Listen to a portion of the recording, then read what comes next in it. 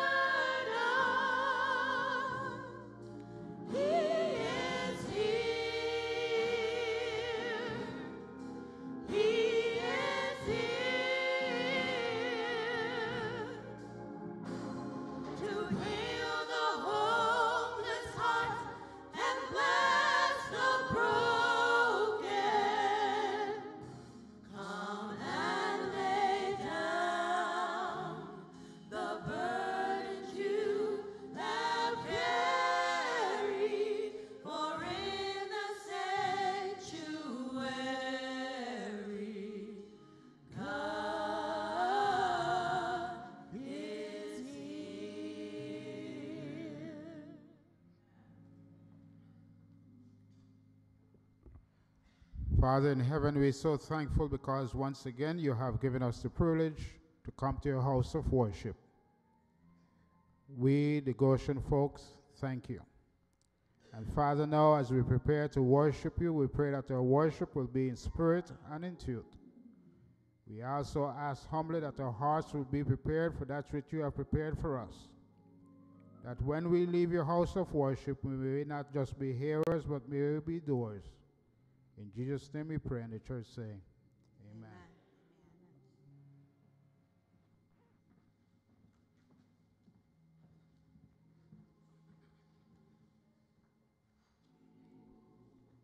Good morning, Goshen. Good morning. Happy Sabbath. It's good to see you.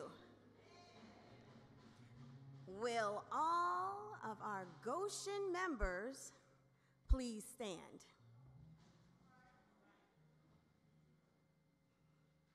Beautiful. Now look around and take note of those who are not standing. That means you all are our visitors. Well, Pastor Gordon Fraser and I, and officers and members of the Goshen Church family would like to welcome you here to this special place of worship. We are so glad that you are here with us today. If this is your first or second Sabbath with us, we are grateful that you have come to this place of worship. It is our hope that you experience the love of Jesus Christ and his presence during our worship. Now, Goshen and those of you standing, please greet those who are sitting with a handshake, a hug, and a kiss, and welcome them here today. Thank you.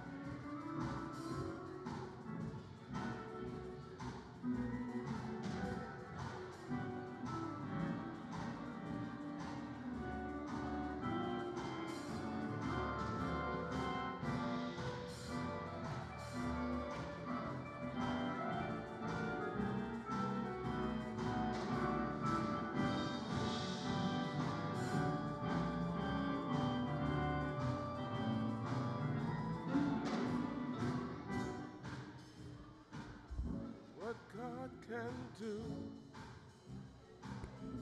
what he's done for others, he'll do for you.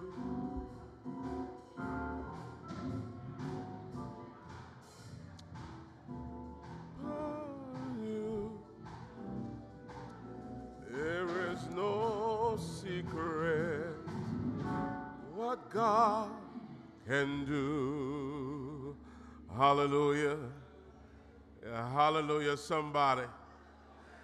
Wait a minute, wait a minute. Is anybody in the house today? You ought to give God praise. This is the holy day. This is the day that God has created just for you and for me. So when we come into the house of the Lord, we come in with praises on our lips. And we come in to give God all the praise that is due to his name. Just so that you know, some of our members have been out this morning feeding the homeless at one of the shelters. Goshen is a busy church, always doing something to help somebody in our community. And we give God praise for them and for what they're doing there. I think they're making their way back. I just want to let you know today that I'm excited. I'm always excited about what God is doing, what he's doing in our lives. We have began our 40 days of prayer, and it's been exciting, and I'm hoping that by now that everyone has received their books, and everyone have a prayer partner, and everyone have a list of people that they're praying for, and that they're beginning to reach out to those individuals that they're praying for. But I realize that everyone don't have their books. And because this is such an important book, I'm going to rewind. And we're going to start right back at day one. So for those of you who have missed, we want to be on one accord. We want to move together. Amen? We don't want to some be at day 14 and some at day 2 and day. We want to be able to move together. And I recognize sometimes that we are not as fast as we ought to be. So we will just press the rewind button and we're going to go back to day 1. All right? So this afternoon, what we'll do is we will assemble at 4 o'clock in our groups so that we can begin to talk and begin to discuss some of the important things of the book. So you want to make sure that you're back at 4, or you have lunch with us and you come back at 4 o'clock so that we will have this an interesting discussion. This is a very, very interesting devotional book for you, and my prayer is that will help us all to grow in faith. Amen. Another thing I want to point to your attention, all of us have smartphones. Yeah, right? I don't think anyone is dealing with a flip phone anymore. Uh-oh. Somebody please help Elder Carolyn. Somebody please help her. Bring her into the 21st century, because we don't want the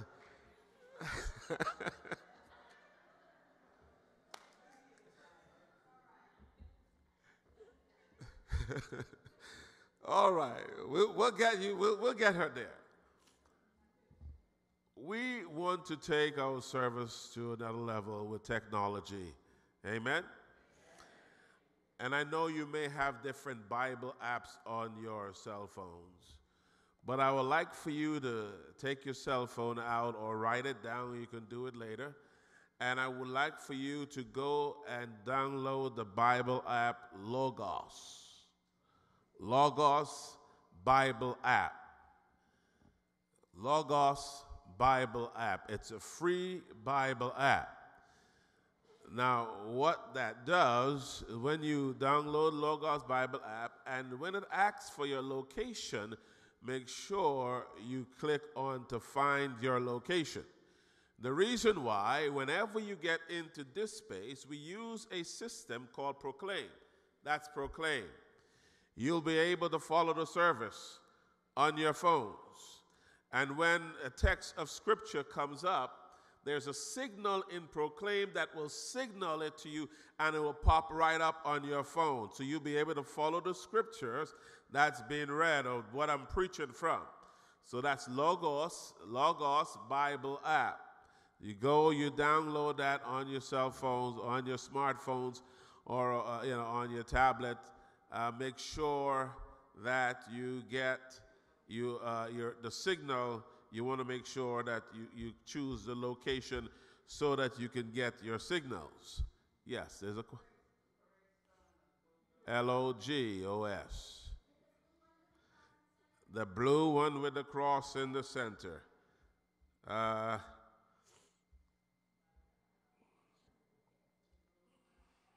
Yes, Logos, LOGOS. Looks like this. You probably can't see it. It's a blue with a cross in the center. You just download that on your smartphones and make sure that the location, you have that checked. And it's going to be an important app as we do things in church. You'll be able to get that right on your smartphones, the scriptures.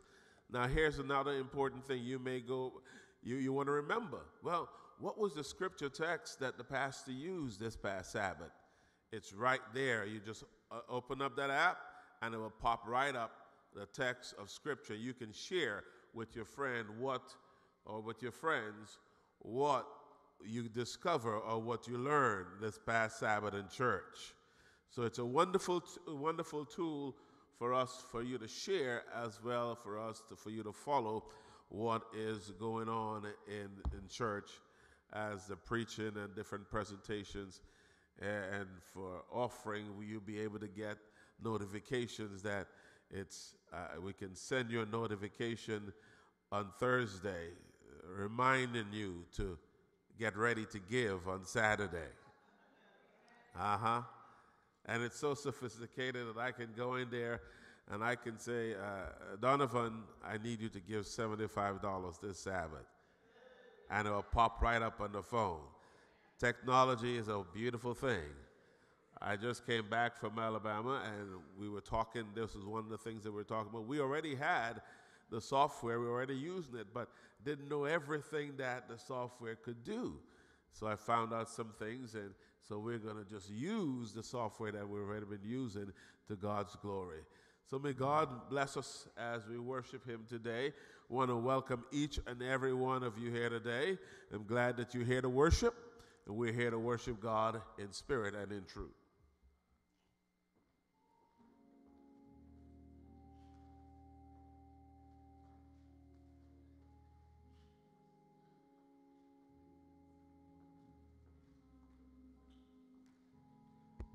Praise the Lord, saints. All right.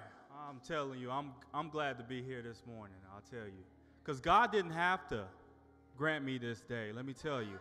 We take it for granted, but God didn't have to, let me tell you. I got a couple scriptures I want to read to you.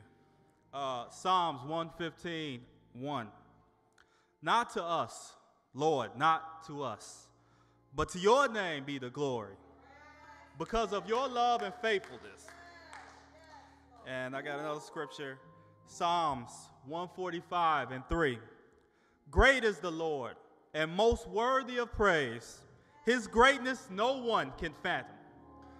Amen.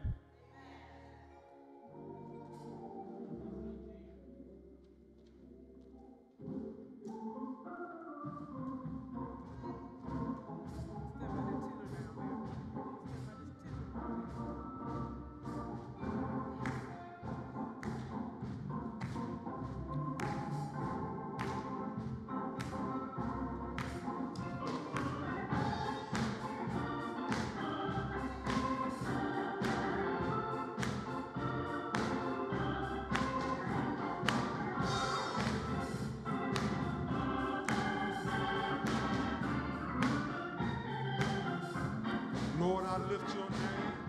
Lord, we lift your name on high. Lord, I love to sing your praises. I'm so glad you're in my life. I'm so glad you came to save us. Sing it again. Lord, I lift your name on high. Lord, I lift your name on high. Lord, I love to sing your praises. I'm so glad you're in my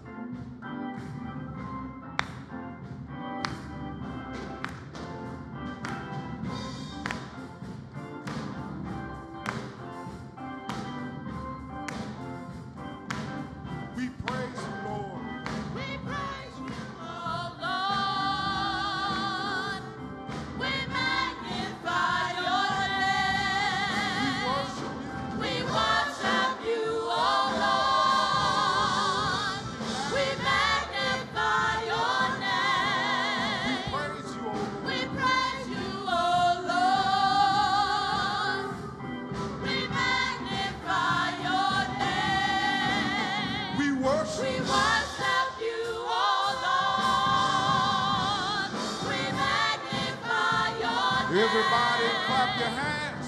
Everybody clap your hands. Everybody clap your hands. Everybody clap your hands. Clap your hands. Everybody. Clap your hands. Clap your hands. Clap your hands. We praise you, O Lord. We praise you, O Lord. We magnify your name. We worship you, O Lord. We magnify your name. We praise you, O We Lord. praise you, O Lord. We magnify your name. We worship you, O Lord. We magnify your name. Everybody clap your hands. Everybody clap your hands. Clap your hands. Clap your hands. Clap your hands. Clap your hands. Clap your hands. Clap your hands. This is the way we praise you. This is the way we praise you. Clap your hands. This is the way we praise you. Clap your hands. This is the way we praise you. Clap your hands. This is the way we praise you.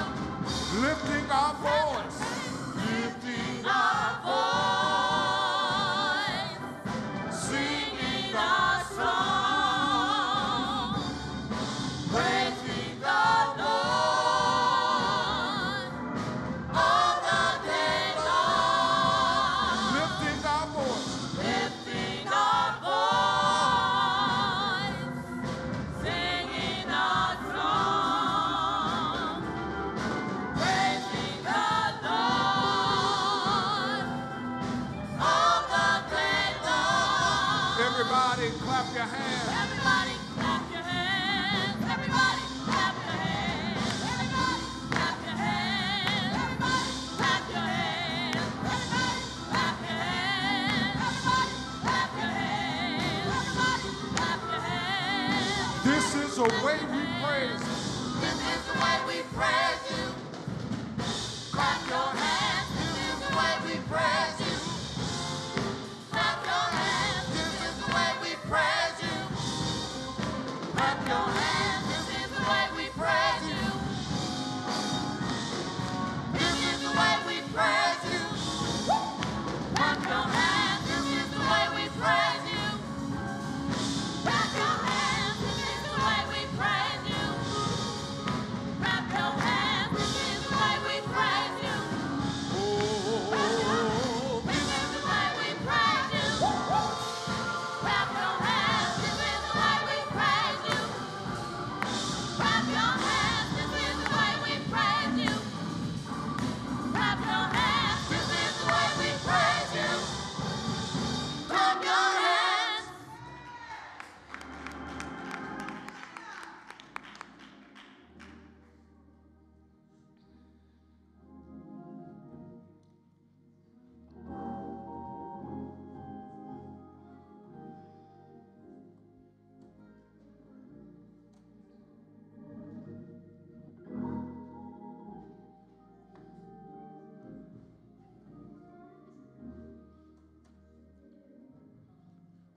Oh, come, let us adore him. Oh, come, let us adore him. Oh, come, let us adore him. He's Christ our Lord. Oh, come. Oh, come, let us adore him. Oh, come, let us adore him. Oh, come, let us adore. He is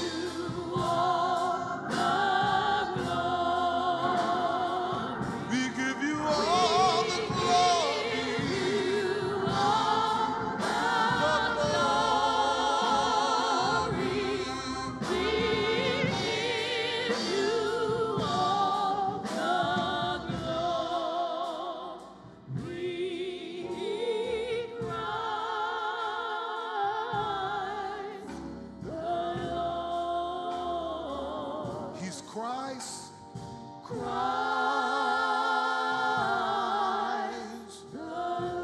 He's our Lord and our Savior, Christ the Lord.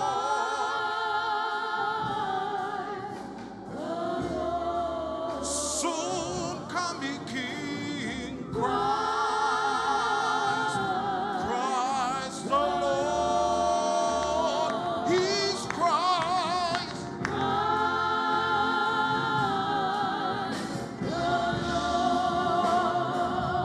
He's Christ.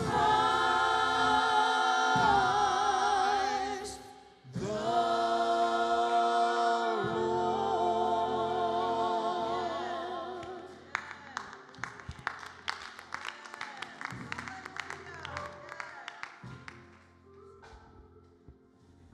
Heavenly Father, we are grateful, Lord. And this praise is for you, Lord. We pray that you accept that, Lord. We thank you, Lord, because you are worthy. In Jesus' name we pray. Amen.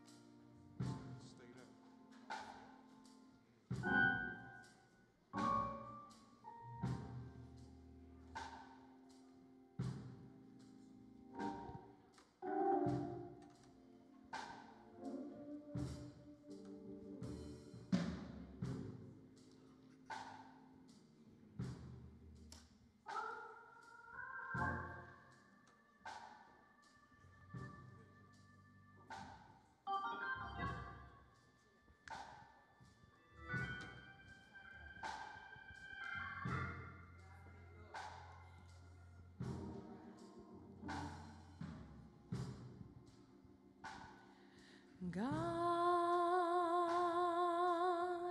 is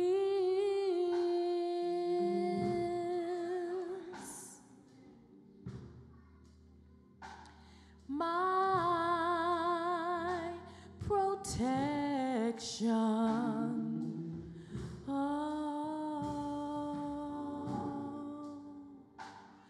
God is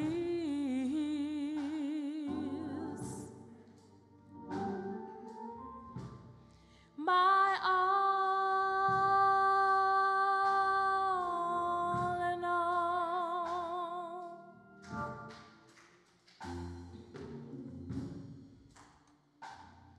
God is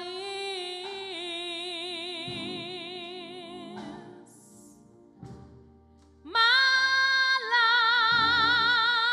light in the time of darkness. Oh,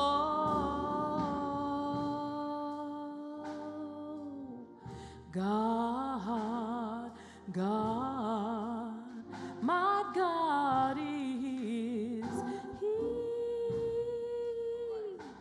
He is my all and all.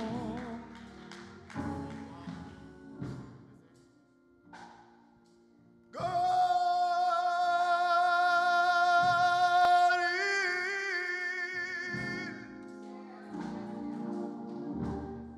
my joy in a time of sorrow.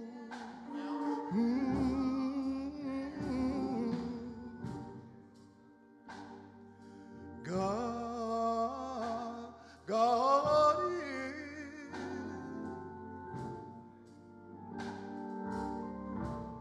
my all in all. Sing along.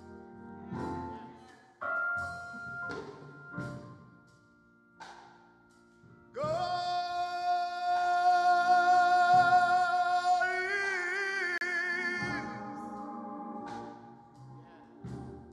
He's my today and tomorrow.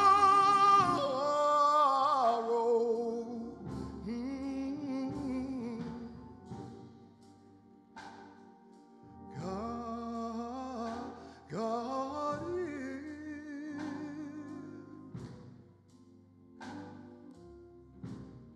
He's mine, all in all.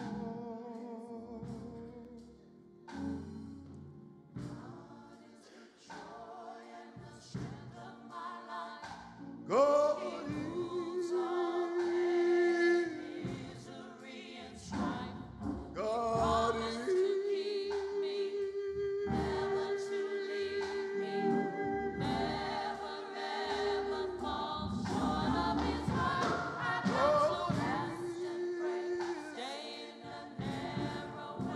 Ooh, God is. God is.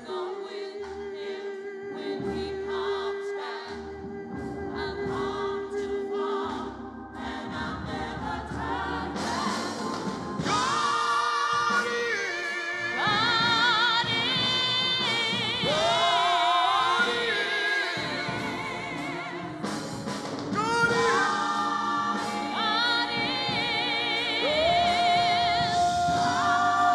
is.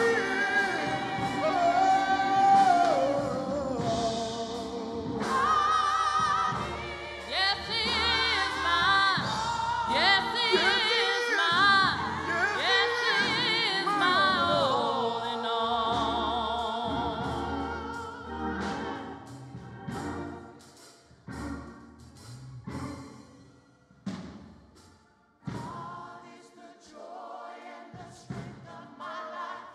God is. God is. God is. God is. Oh,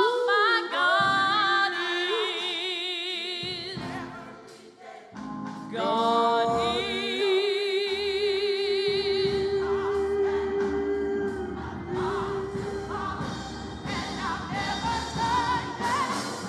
God is.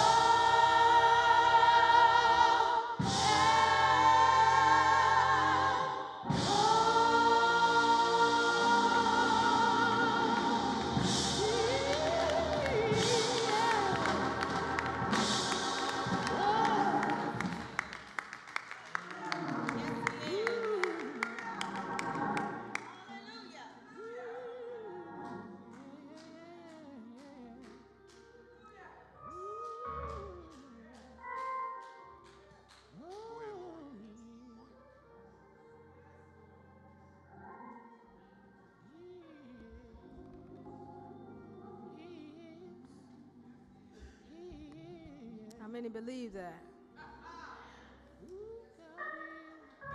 It's prayer time, church.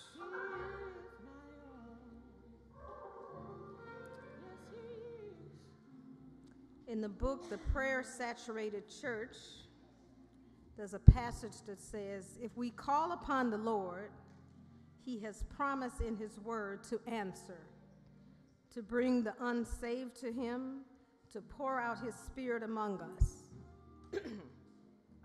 If we don't call upon the Lord, he has promised nothing.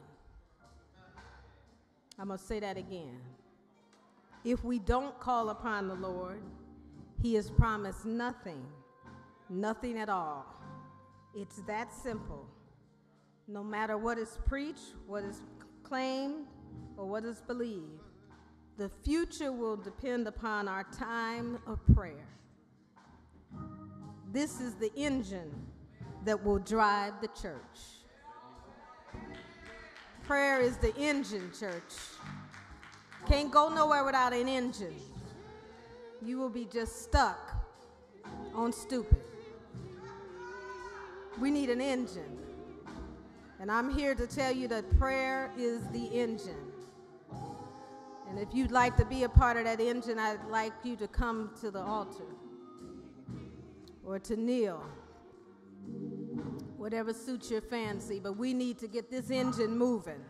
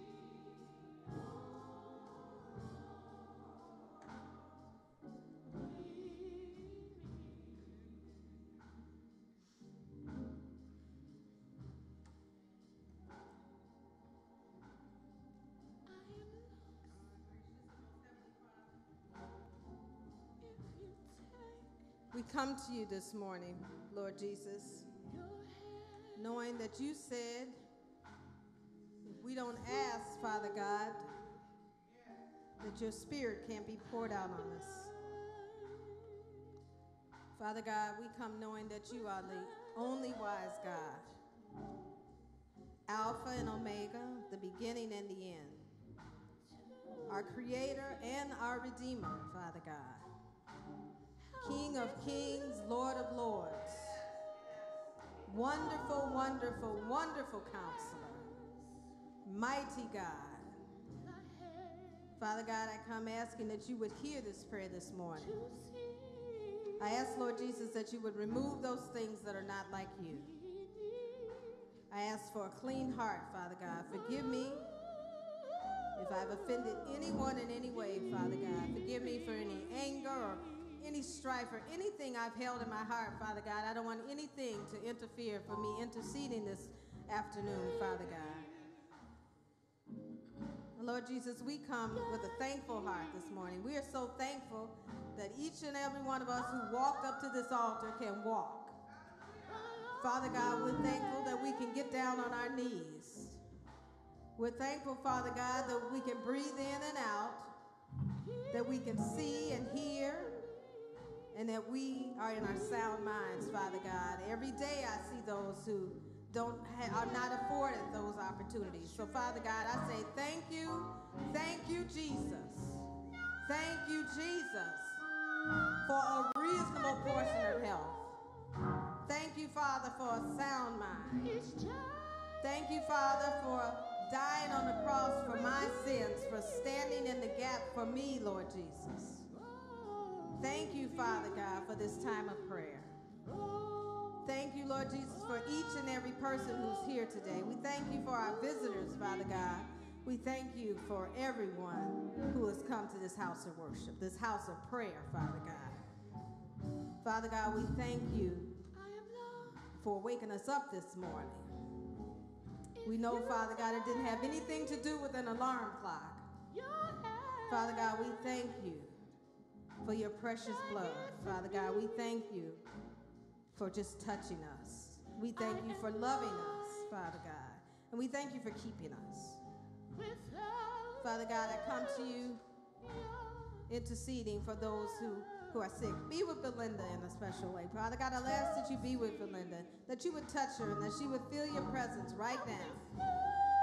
I ask, Father God, that you would be glorified above all things. Lord Jesus, I ask that you continue to be with Sister Austin. I thank you so much that you brought her by here last Sabbath, Father God. Continue to heal her body. Father God, I ask a special prayer for my cousin Marsha, Lord Jesus. I ask that as she sees the cardiologist, that they would find nothing there that would keep her from getting her transplant, Father God. And I claim that in the name of Jesus Almighty.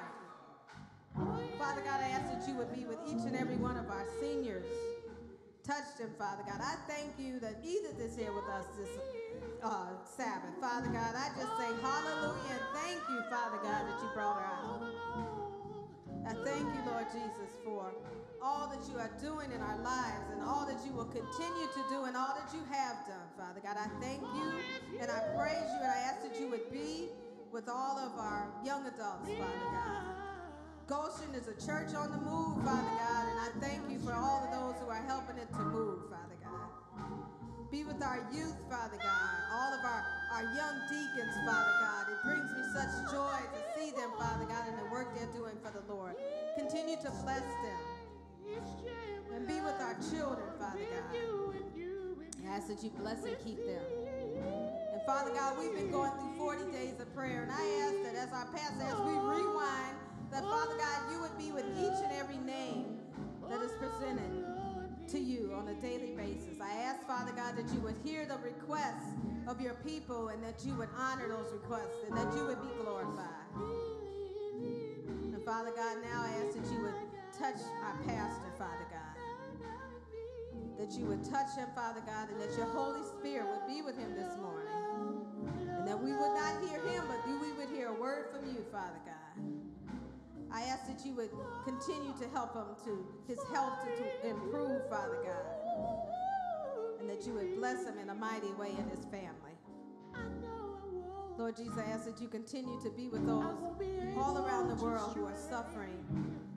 Those in California, Father God, and those here in Chicago. All the things that are happening here, Father God. Just protect those people and continue to bring people here, Father God, to this safe haven.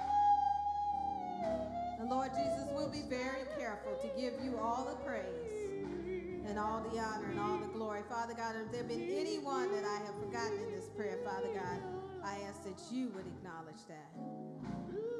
In Jesus' precious name we do pray. Amen.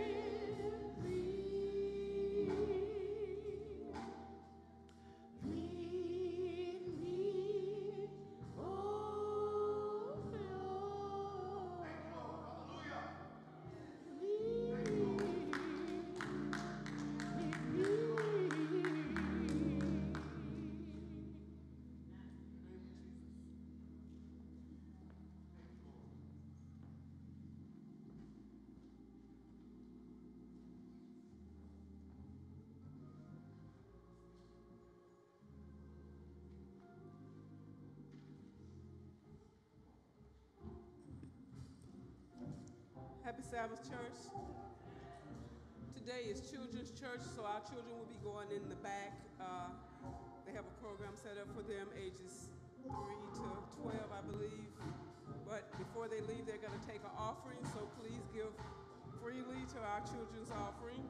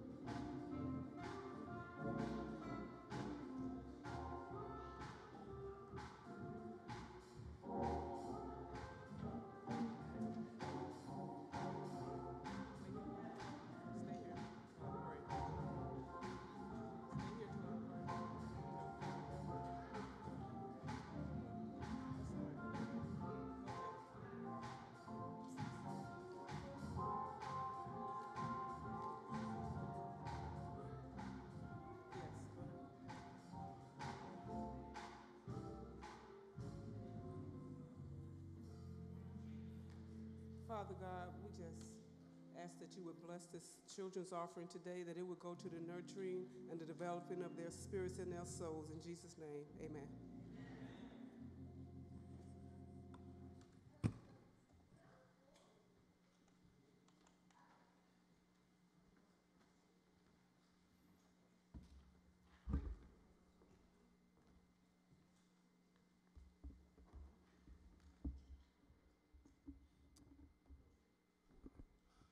We have a baby to be blessed today. Amen.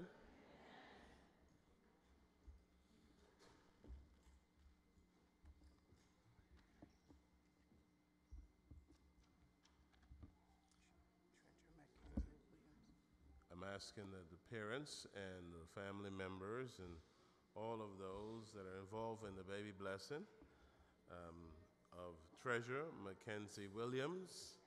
Amen. We ask that you would just come at this time.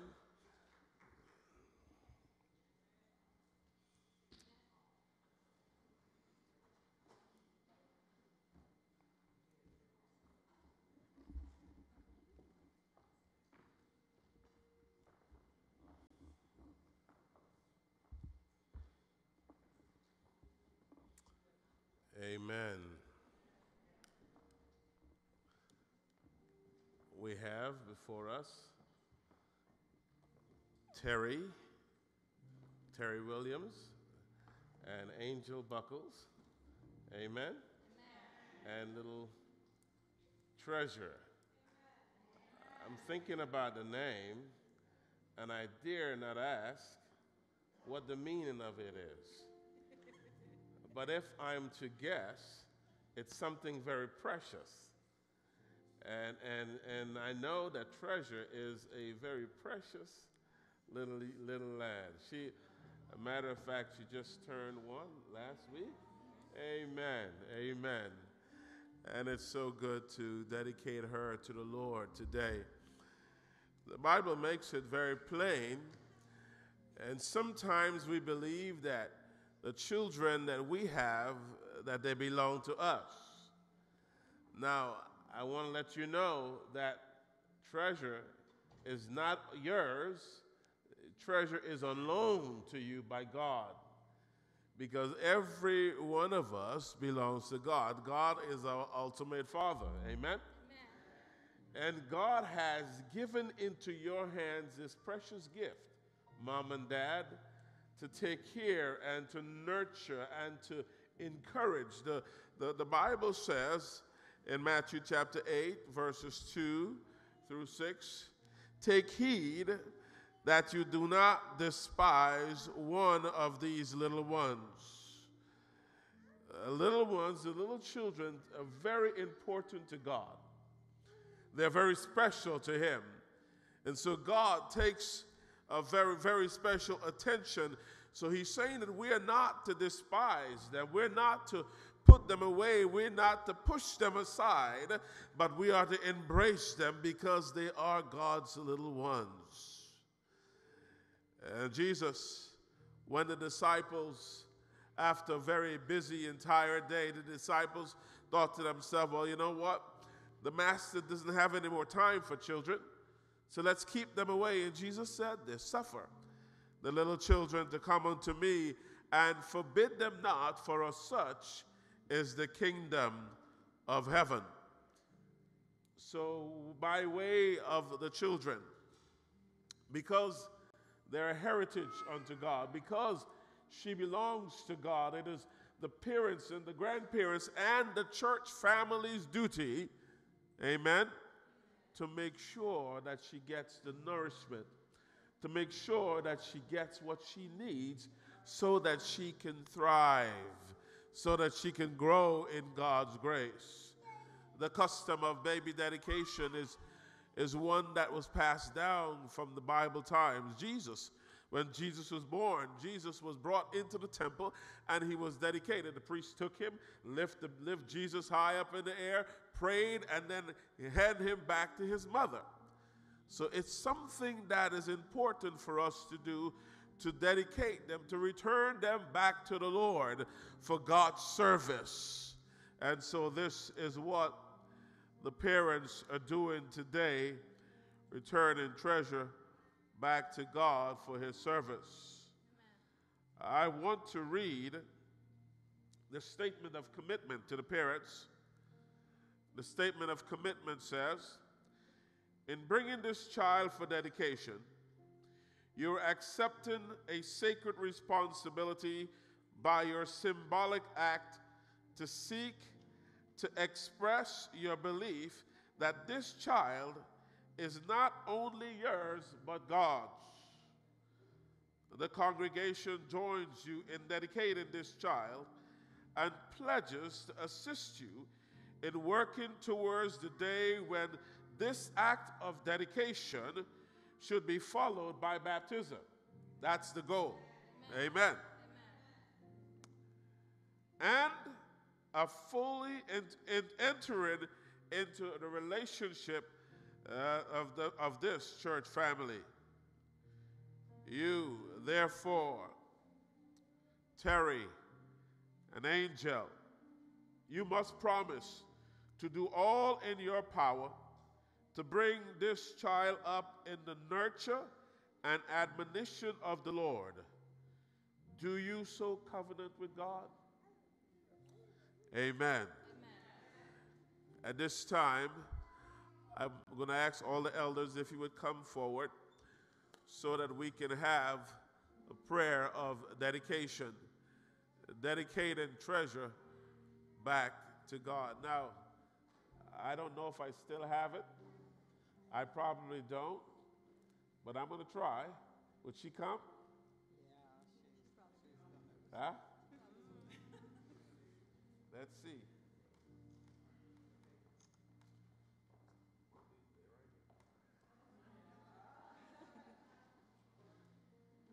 Would you just lay hands?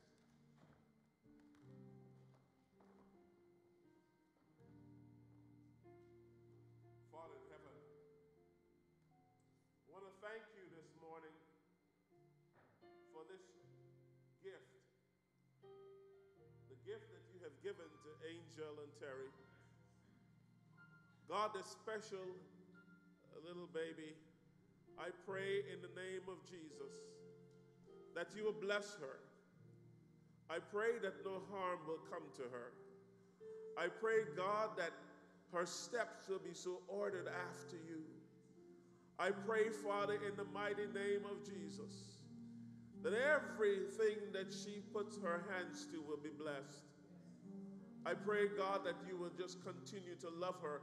Give the parents what they need and to train her, to teach her the ways of the Lord. Help them to teach her when she lies down, to teach her when she gets up, to teach her as she walks, to teach her as she talks. Help them to teach her about you so that she will always have you in her heart.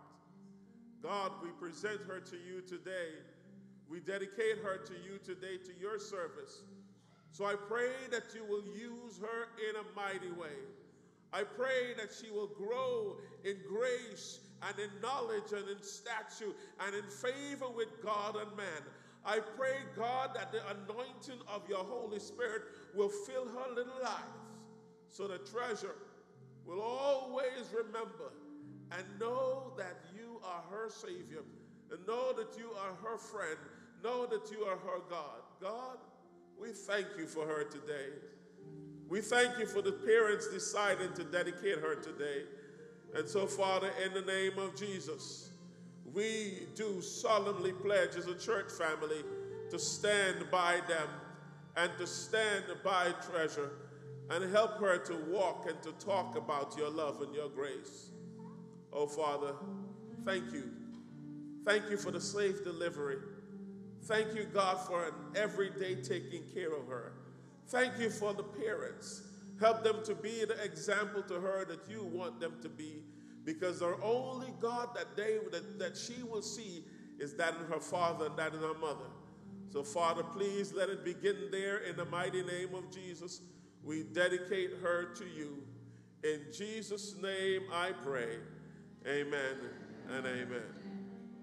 Oh, this is a precious moment. Praying. Oh, she's in. She's all right.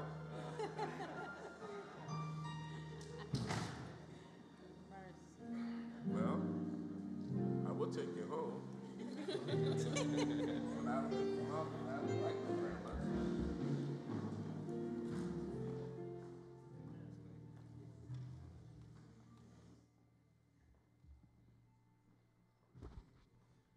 I just want to give you the baby dedication certificate.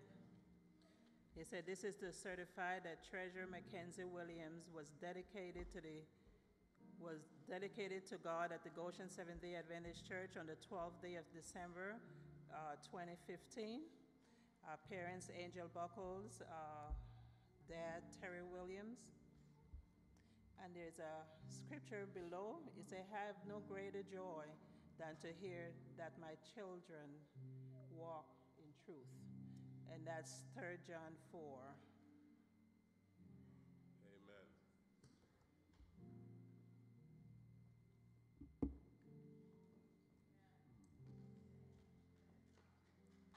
Amen.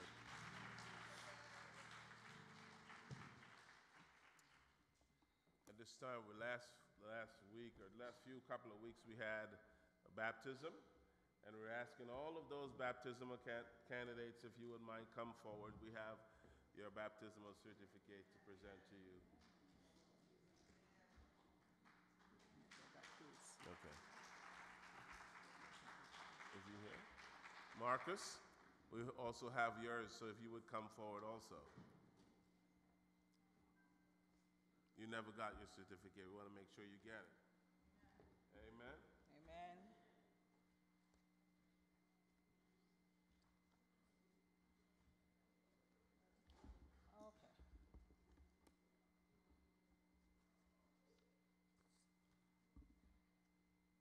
Okay, our first certificate, it says baptism symbolizes confession of faith in Christ, adoption into the family of God, commission for service.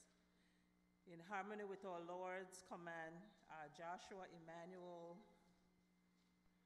Joshua James Emmanuel Cook. Amen. That's a long name, was baptized here at Goshen on the 21st of November. And we have the same for John L. Bell.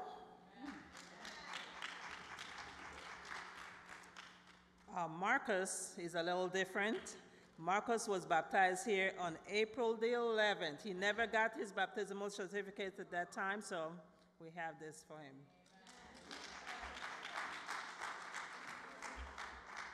Lauren Denise Burton. Amen. Roy Griffin Jr. Edward E. Lomax Jr.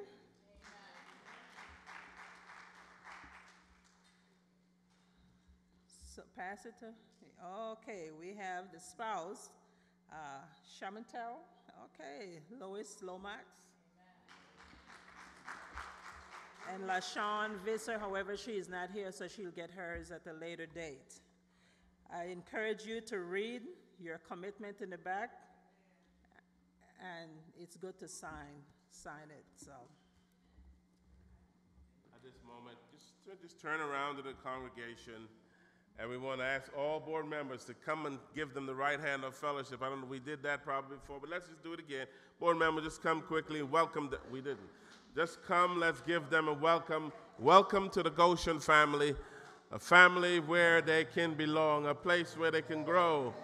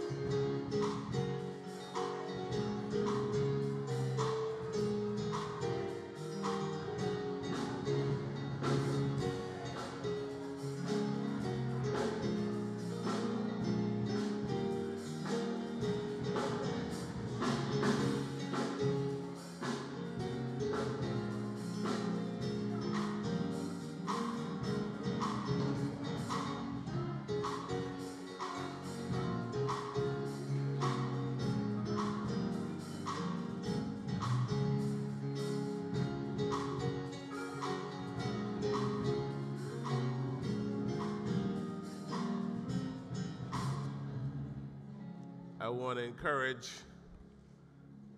the members after service to make sure that you reach our baptismal candidates and just let them know that you love them. Let them know that you're praying for them. Amen? And please keep them in your prayers. So you know also we'll have another baptism next Sabbath. I'm excited about that.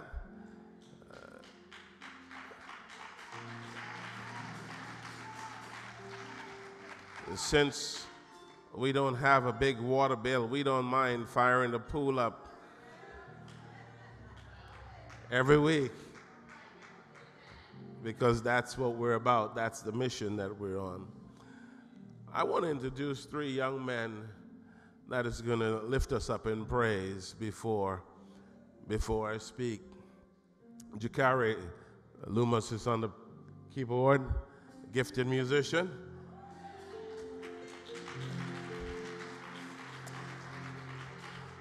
I had the opportunity to hear Nicholas Hall, powerful worship leader and singer, and the young man, Ashton Jones, on the drum. They very, very great musicians.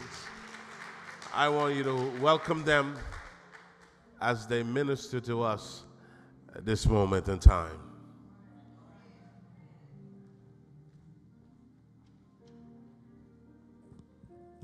Praise the Lord, everybody.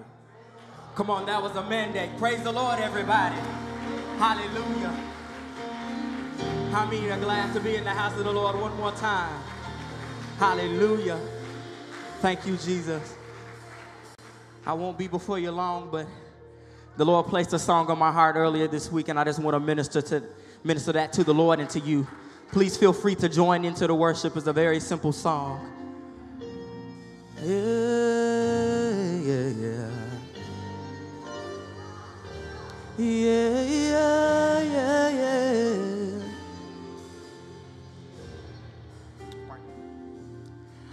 I surrender all to you.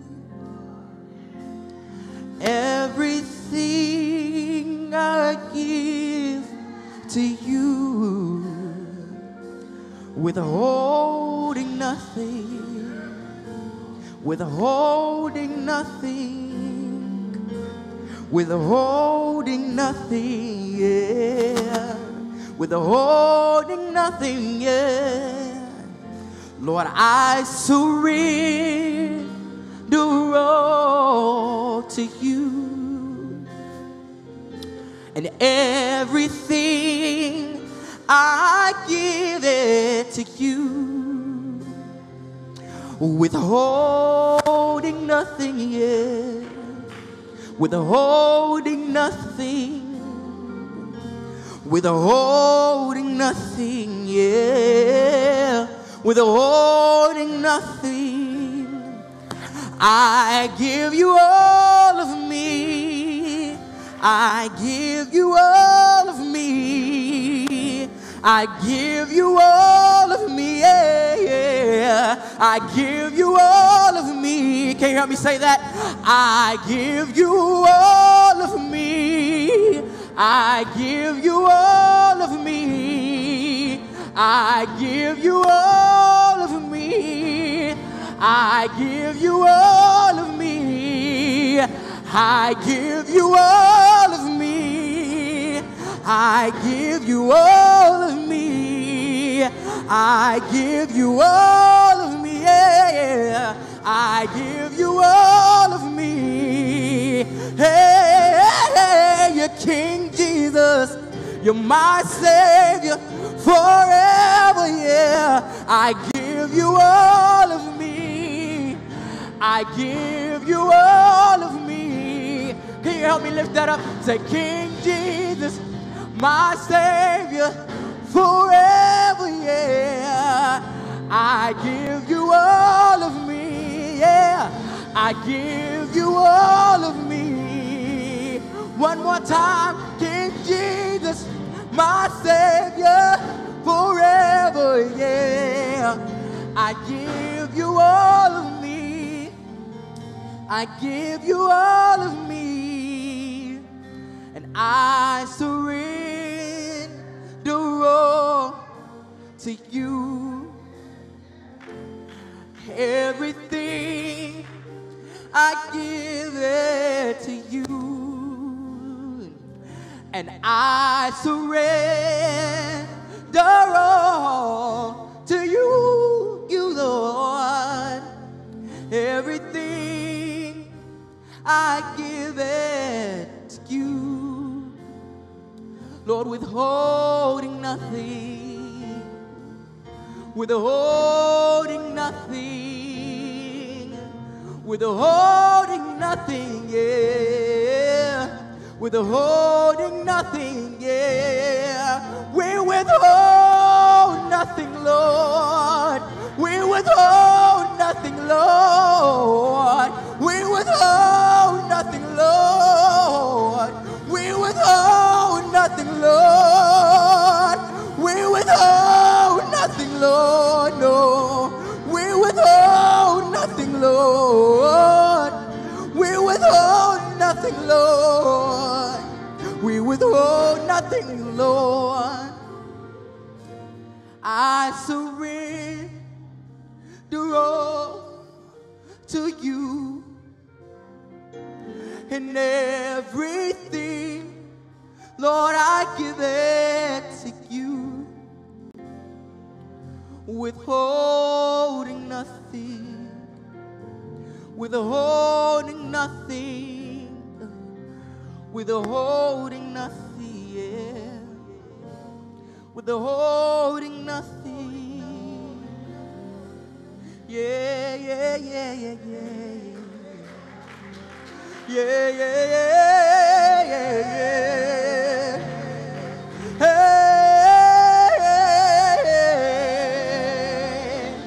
yeah, yeah, yeah, yeah, yeah.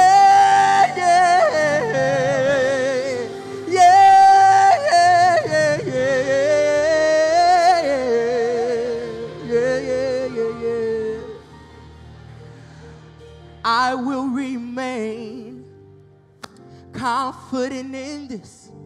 I will see the goodness of the Lord,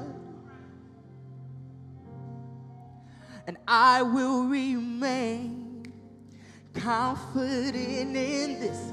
I will see the goodness of the Lord. Oh, and I will remain confident in this. I will see the goodness of the Lord. Do I have any confident people in the house tonight? And I will remain confident in this. I will see the goodness of the Lord.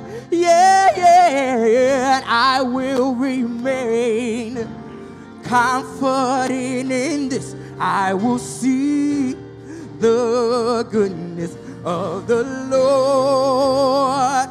So fill me up until I overflow. I want to run over. I want to run over.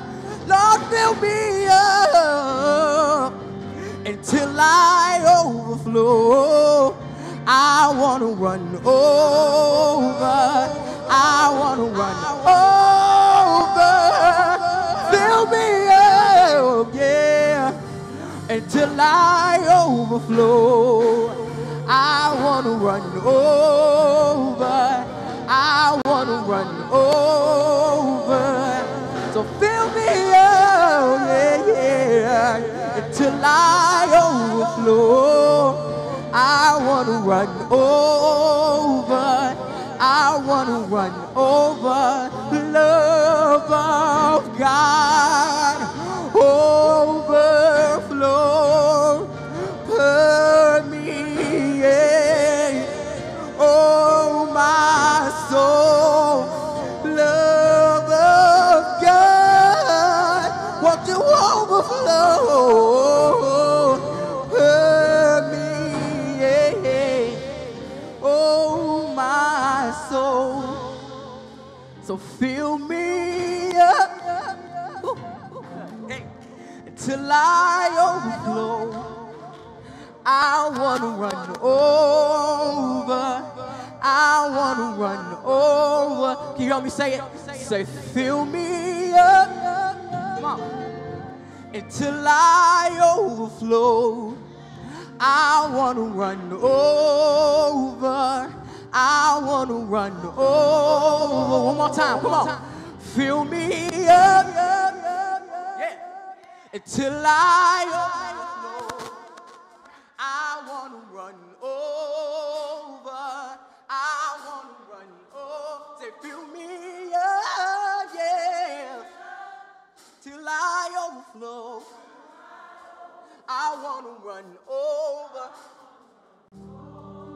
I want to run over. I want to run over. I want to run over. Do you want to run over? Do you want to run over? Last time. Fill me up till I overflow. I want to run over. I want to run over.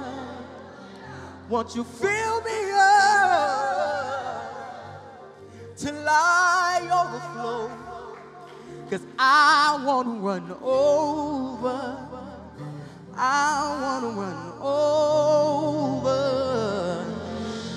Can we lift our hands as an act of surrenderance unto our God? Hallelujah. Come on and open your mouth and give him the fruit of your lips. Come on, minister to him. Hallelujah. We bless your name, God. Yeah, yeah, yeah, yeah. Hallelujah, yeah, yeah, yeah, yeah.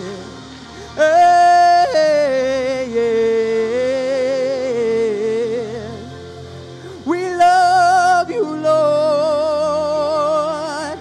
We love you, Jesus, yeah. We love you, Jesus, yeah, yeah, yeah, yeah. Hallelujah, yeah, yeah, yeah, yeah, yeah.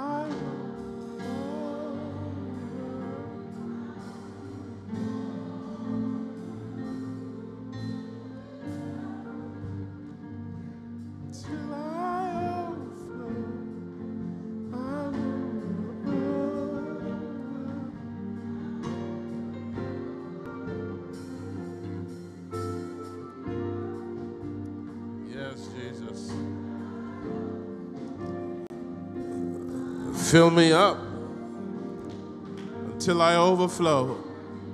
What a prayer. I wouldn't run over. Fill me up till I overflow. May God be praised. I wouldn't run over. Thank you so much. Thank you so much for lifting us in worship again. That is a prayer that all of us should pray every day, for God to fill us up until we overflow, and knowing that we wouldn't run over. If you're happy and you know it, say amen. And now if you're really, really happy, why don't you give God a big old shout of praise?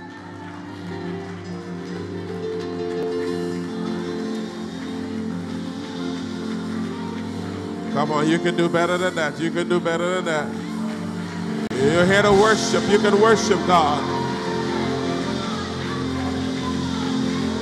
You can worship God because you worship him in spirit and in truth. And there's no other way to worship him.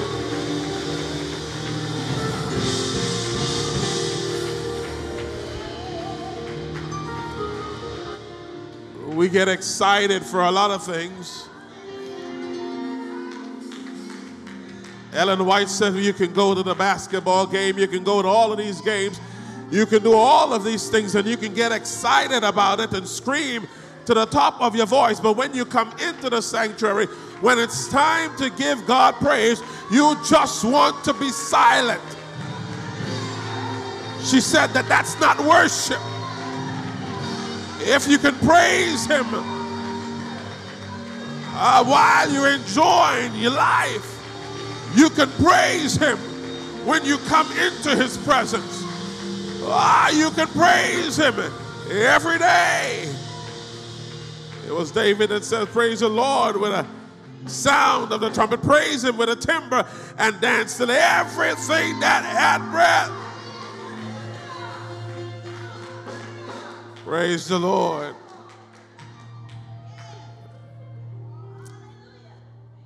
All right, all right, all right. All right. You take your Bibles and go with me to the book of Matthew. Matthew, the 25th chapter. Matthew chapter 25.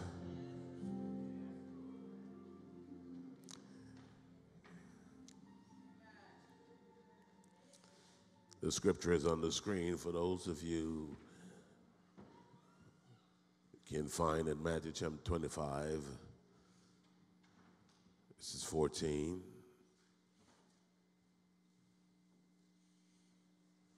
I'm going to wait for you. I hear pages turning. I see smartphones moving. Amen.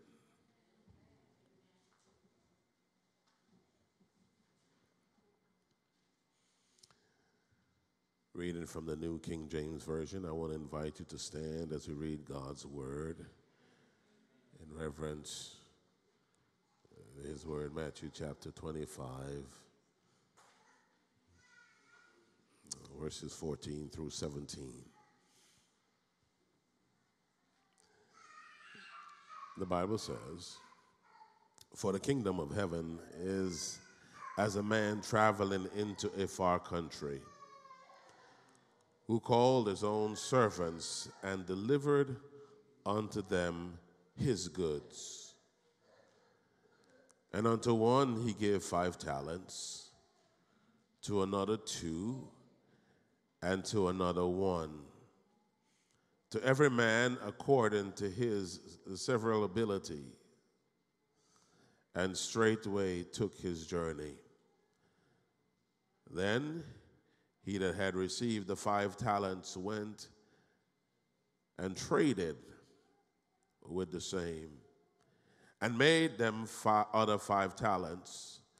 And likewise he that had received 2, he also gained 2 more." That's enough for now. Let us pray. Father, as we open your word, bless us to see things that you want us to see. God, I pray that you will speak through me the only way you can. Let your word be acknowledged in our hearts, and may it transform our lives. In Jesus' name I pray. Amen. The sermon, the series that I began a few weeks ago, looking at it again, as we look at the second part, my main focus of text is Jeremiah chapter 29, verse 11. God said, "For I know the thoughts that I think towards you, said the Lord, thoughts of peace and not of evil, to give you an expected end." The last time we looked at starting over, we talked about a transition mindset. We talked about change, the challenge of giving up things and moving forward. And we talked about God's promise to protect us as we move. Today's sermon title is Forming Your Faith for Success. Forming your faith for success. Many of us have a hard time with trust. We really don't like to trust each other. We have a hard time even trusting ourselves. Am I talking to somebody? Trust is a difficult thing for some of us it doesn't come easy. And even the ones that when we used to trust, someone did something wrong to us that severed that relationship of trust. We let them go by the wayside, and we no longer want to trust them. But even though we have this difficult time trusting people, we still come to church. We still have our hallelujahs. We still shout praises to God, and we think we are going to heaven.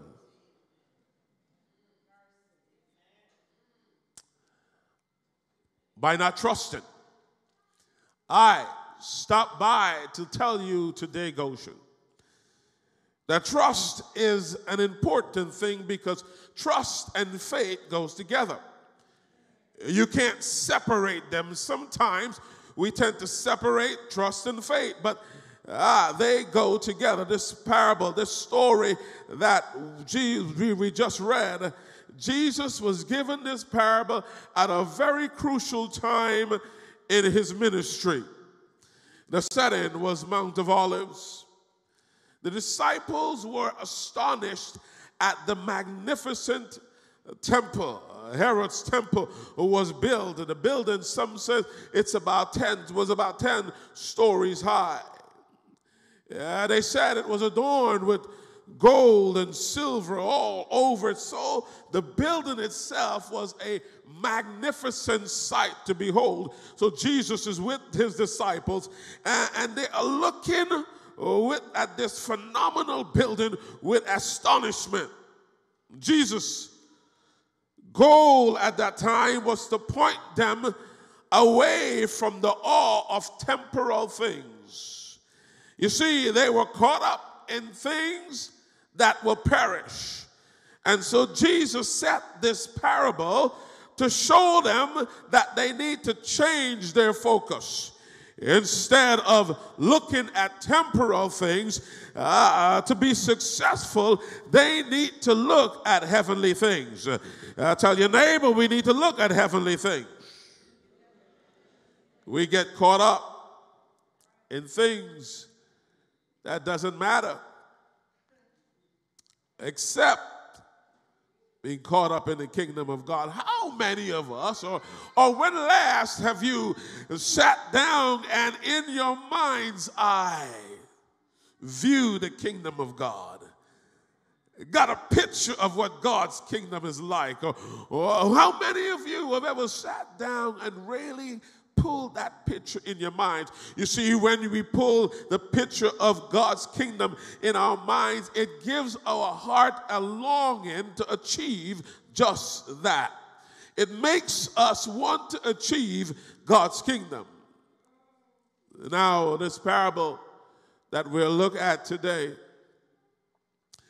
it started out really in the 24th chapter of Matthew. Jesus started to talk about different parables. He talked about the fig tree. He talked about success that is derived from the kingdom of God. He talks about that no one knows the hour that the Son of Man comes. Jesus laid out all of these different parables. But then he came to this parable. He told them, the kingdom of heaven is like a man traveling into a far country, called his servants unto himself, and he decided to give them his goods. I want to let you understand that. Whose goods? His goods. Huh? Whose goods? His goods. The kingdom of heaven is as a man traveling into a far country who called his own servants and delivered unto them his goods. So, in other words, this parable is talking about God and the fact that God is delivering to you and to me his goods. God trusted us enough, God had faith enough to give and to place in your hands and my hands his goods. That's how much trust God has in us. That's how much faith God has in you. That's how much God believes in you and me, to trust us with not just some of his possessions, but to trust us with all of his possessions. I want you to know today that God believes in you. God trusts you. God has faith in you. Others might not trust you. Others may fail you. But God trusts you. I like what Marvin Sapp says. He saw the best in me when everyone else around could only see the worst in me. God saw the best in you, and God trusts you with everything that he has, all of his goods. And God, knowing that we are nothing more than crooked, messed up people, still God trusts us. Because if you and I understand the scripture that God has faith in us, that God knows the end from the beginning, God knows what you will be going to become before you were even thought of, God still trusts you. He saw the best in you. God saw something in you and me that has motivated him to trust us. Trust us with the ability of abundant life. God saw that you and I were going to be very special. He wants us to be successful. He wants you to have the best in life, the best things possible in life. Watch this. Put it up on the screen. When I saw this blew my socks off. Studies shows, it is said that it takes 1 out of every 40 to 250 million of those little tadpole things called sperms to fertilize an egg. So if you really think about it, the fact that you and I are here today, it says that 1 in at least 40 to 250 million sperm made it to fertilize that egg. Now they had to navigate their way and bulldoze some just to get to that egg first. And if you know anything about biology, the first one that gets there fertilizes, and all of the rest dies. God saw that one little tadpole-looking sperm. God navigated that one little sperm. God guided that one little sperm to that egg, and there you and I were conceived and created. God knew from the beginning that that sperm would have made it to fertilize and to bring about you and me. So God had a design for you. God's got a purpose for you.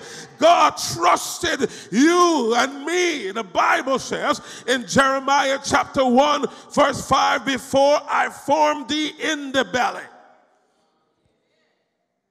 Somebody's not listening to me. before I formed thee in the belly, I knew thee. So in other words, before you were even formed, before you were even that little sperm, before that, God said, I know you. Before thou comest forth out of the womb, I sanctify thee, and I ordained thee a prophet unto the nations. God is speaking to Jeremiah, but the same promise, the same text is for you and for me, so that you and I will know of a certainty that we are created by God. We were thought of by God. And so God has a special design for you and for me. This is not so that we may get all puffed up and think that we're a bag of chips. This is not so that we would get arrogant and full of pompousness and haughtiness. The truth is, this is not for some kind of a self-knowledge. This is so that you can fulfill the purpose that God has designed for your life. Paul writes, and he warns us about being all puffed up, thinking that we're more than we ought to be. We ought to think. Some of us think that we're so great. Some of us think that, you know what, we get up in the morning and we look in the mirror and they tell you, look in that mirror and you say, I am somebody. I was designed. The one thing they miss to tell you is that you are not somebody by yourself. You're only somebody when Jesus is in your life. Without Jesus, you are nobody. Because with Jesus, everything then becomes possible. The ultimate goal that God is working for us is salvation.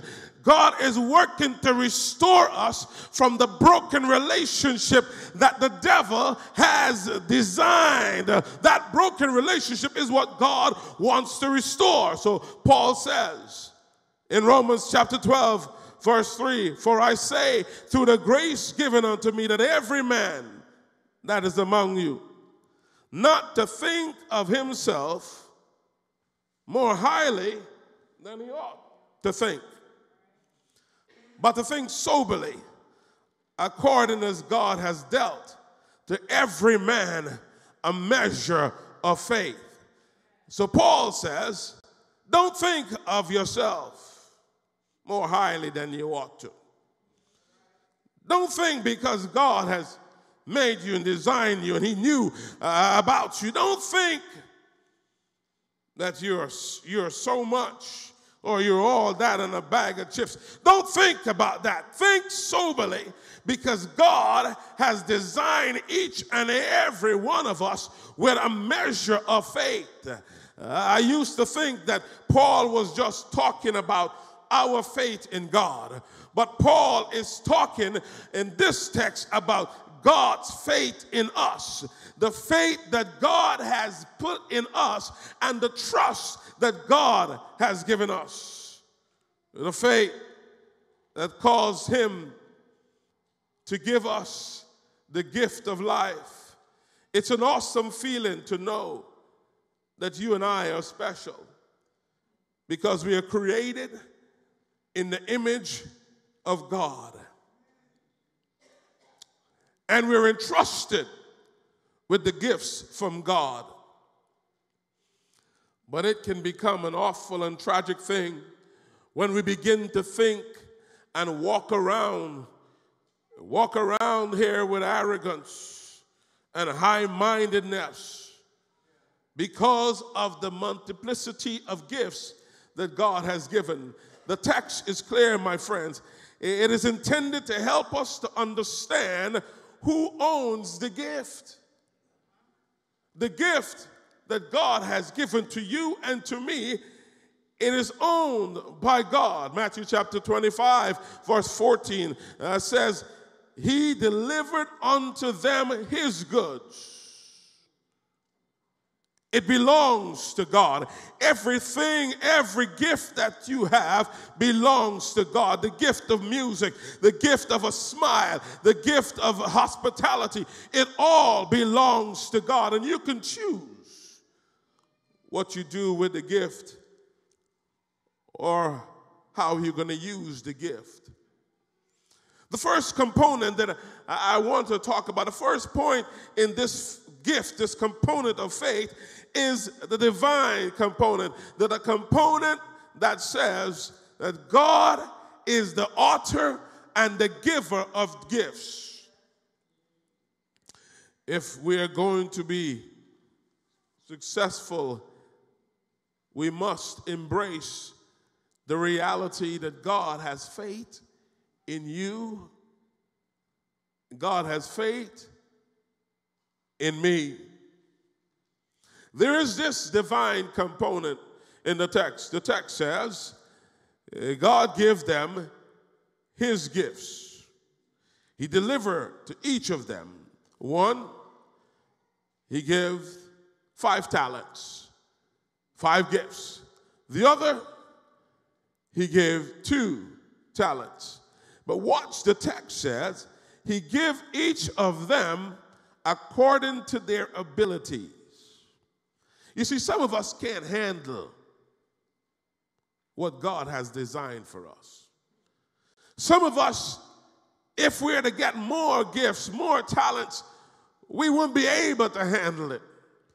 Because the ones that God has given to us now, we're not even handling it well. But yet, we want more. I'm getting a little hot here. Forgive me. I don't know why I start with it. I should just start without a jacket, because somehow I always get hot. It feels a little warm in here. I don't know, maybe it's just me. So all of us will get the gifts or the abilities according to what we can handle. And when God has given you that gift, you need to use what God has given you so that he can give you some more. That's the divine component. The divine component is that God owns the gift. God owns everything. And a cattle on 1,000 hills is his. God has entrusted you and me with gifts to be used for his glory. Go back to the text. Text in Matthew chapter 25, verse 14, for the kingdom of heaven is a man traveling into a far country who called his own servants.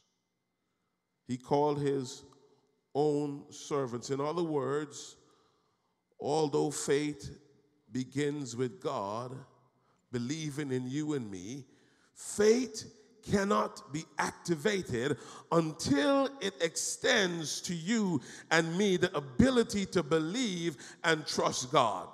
So God has given us a measure of faith. Each and every one of us have a measure of faith. And that measure of faith that God has given us is to activate the ability to believe in God. The gift is God's. Whatever you have belongs to God. The first thing that we need to acknowledge is that it is God's.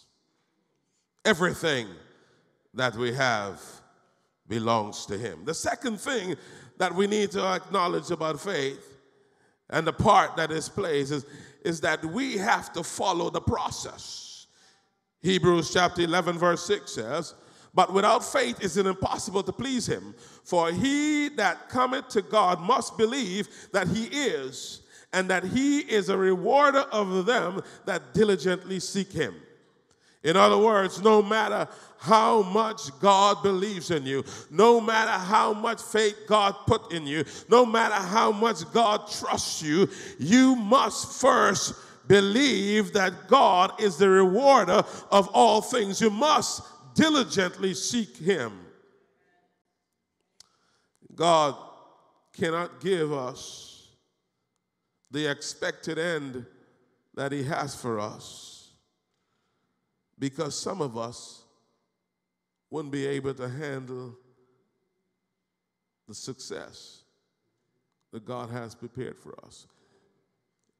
My brothers and sisters, we are to be the head and not the tail. But we are the tail because we fail to use the abilities that God has given us. Some of us, you know, it's just like when I started, you wouldn't believe I started to learn piano from a very young age. You wouldn't tell, for about 2 or 3 years. But I had one problem. I had music inside of me. I can hear the music. I can hear the notes. But I would get on the piano, and back in those days when my teacher, you know, you play a wrong note, she had a little stick. I don't know, you probably don't know about that. But she had a little ruler thing, and she would hit you on the knuckles. And boy, I used to get mad. I wasn't sanctified back then. So I used to get real hard. You see, because I wanted to get on the piano and I wanted to play like Beethoven. That's what I wanted to do. I did not want to develop the gift. I didn't have the patience to develop the gift that God had placed inside of me. And some of us are in the same position. We don't want to develop the gift. We want to get on the track and we want to run like we're Usain Bolt. We want to run so fast. We don't want to spend the time in the training process. The gift that God has given to us, you've got to cultivate the gift. You've got to do something about the gift. See, I'm not talking about success that deals with only earthly things. I'm talking about success that deals with heavenly things. For what will it profit a man or a woman to gain the whole world and lose his own soul? I'm not talking about success that comes because you're a child of God. And I'm talking about success that comes because you love God and because God loves you and because what God has given to you, you use it for his benefit. Some of the most famous musicians out there that can really sing, gifted, but the gift is not used to glorify God. So it's just a gift. But a talent is used to glorify God because God gives talents. And whatever talent God has given to you, you and I ought to glorify God by using them for his glory. Amen. You need to be willing to serve. You need to be willing to develop whatever gift God has given to you. If there's a gift of prophecy, then you need to prophesy. If it's the gift, you got to be careful what I say. If it's the gift of tongues, then you need to use it. But be careful how you use it. Because we get all confused with the gift of tongues. We think it's the babbling that people just get up and babble. That's not what the Bible says.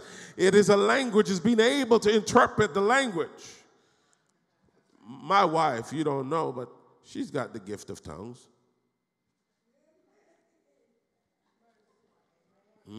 Some of you have the gift of tongues because you speak a different language, right? It is a gift that God has given to you. So if someone is to walk into the church and they're speaking Spanish, you ought to get up and you should be able to help them out. That's the gift of tongues, because in the day they all were speaking the different languages, but they understood what was being spoken because it was in their language. It's a gift, but sometimes we as Christians, Seventh-day Adventist Christians, we shy away from that gift.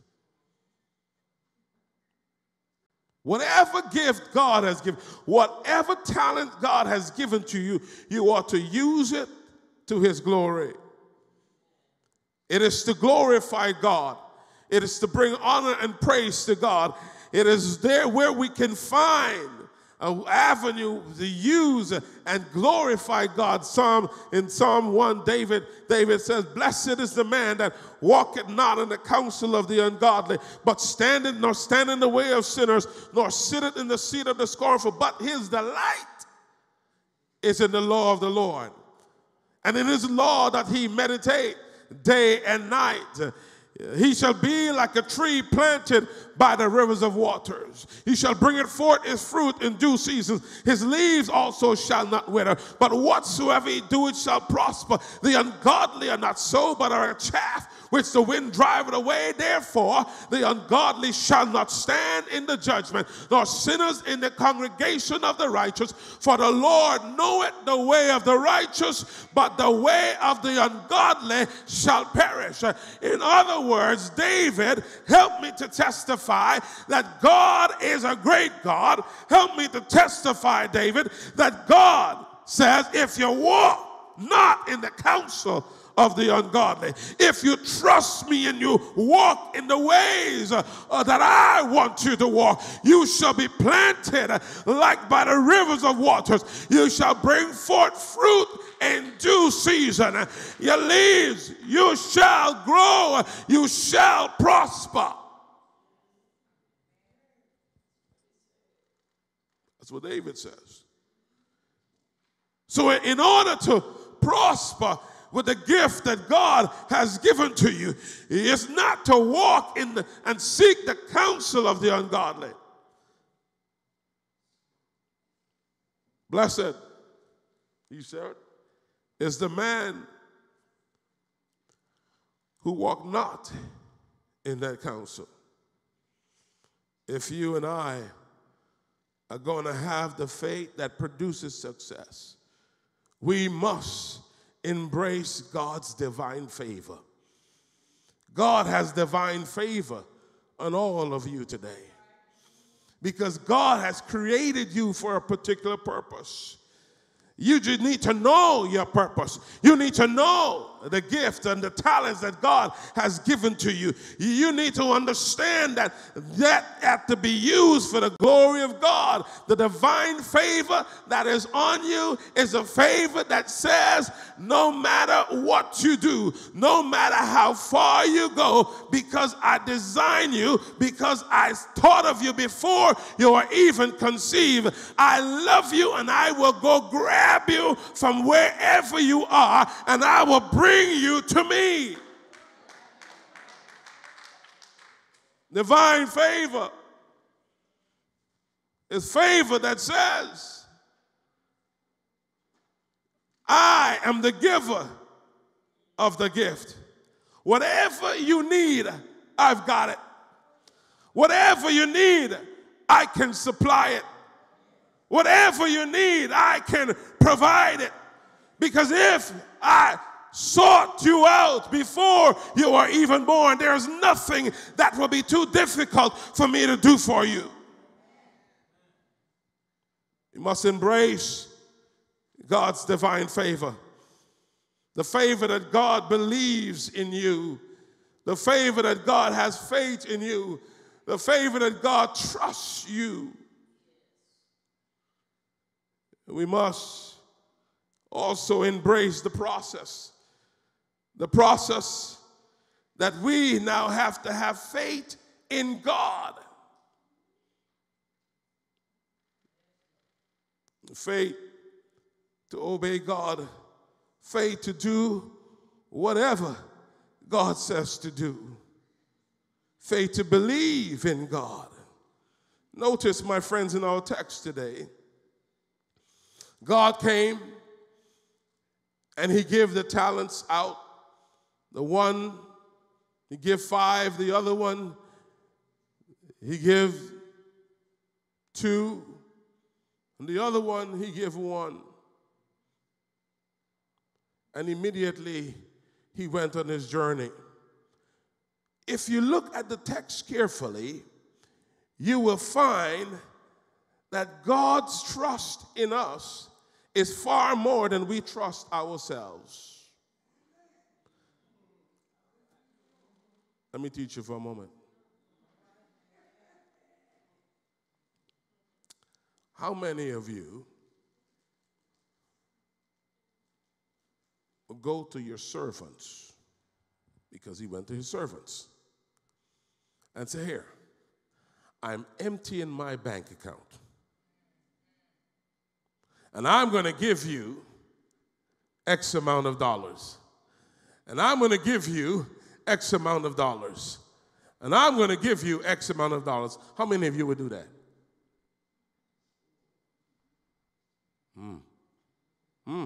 Huh? That's what God did. That's what this parable is about. God says, I am going to give up everything for you.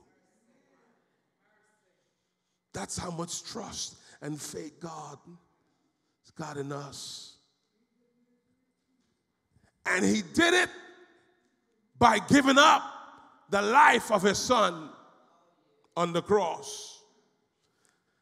And he did it knowing that we would turn our backs on him. But even so, he still went ahead with a plan of redemption, the plan to win us back, the plan to reconnect us back with him, because we know and you know that sin came in, broke that relationship that God had with us, so God had to restore the relationship. So God says, I trust you. I am giving everything to you. I am going to give you my son. So much so, not knowing if his son would make it. Because Jesus had a choice to say, I'm not going to go through with this. His trusted disciple, Judas, right next to him. Hear me this morning. Right next to him. You see, because you only give somebody the money bag if you really have trust in them, right? I don't think you will give your bank account number to somebody you don't trust. So the mere fact that Jesus gave Judas the money bag, and Judas was the treasurer, Jesus trusted him. Even though Jesus knew that he was a crook. Even though Jesus knew that he was going to betray him. Yet he trusted him. Even to his death. And some of us have problems trusting each other.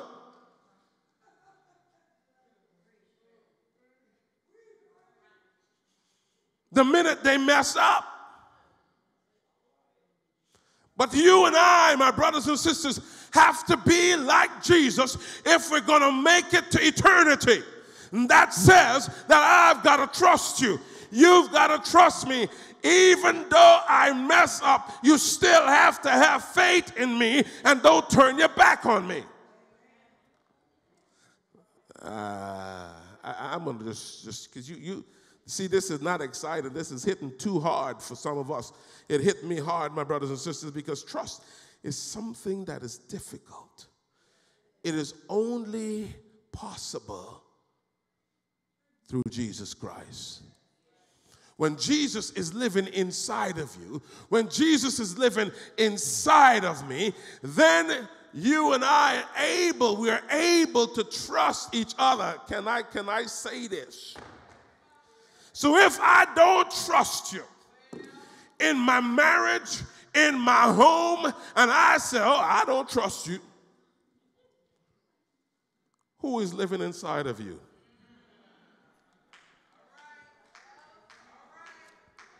Because Jesus trusts to his death.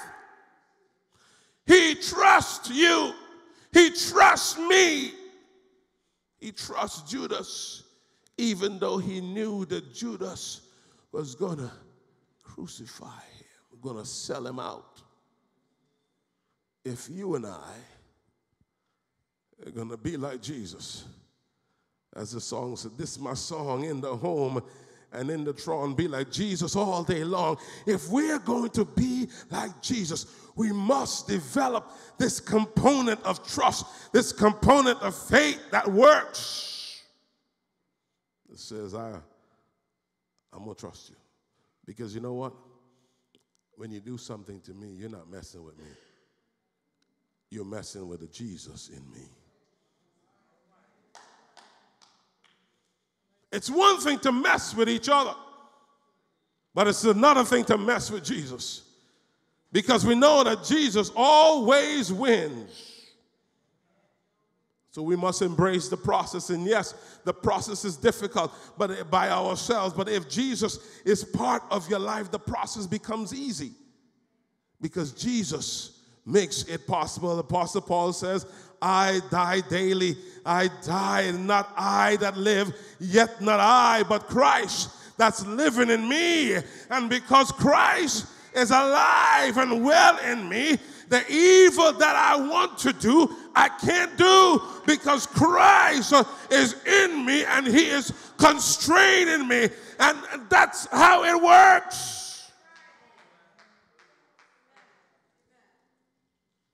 That's why Paul could say, nevertheless, not I, but Christ that lives in me. Because Paul understood this, that him, the good that he want to do, he can't do it.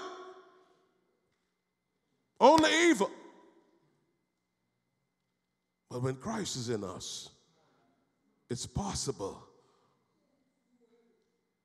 for that drug dealer to become a preacher. It's possible for that pimp to become a Sabbath school teacher or a treasurer. It's possible for the broken relationship to be restored if we would allow self to die.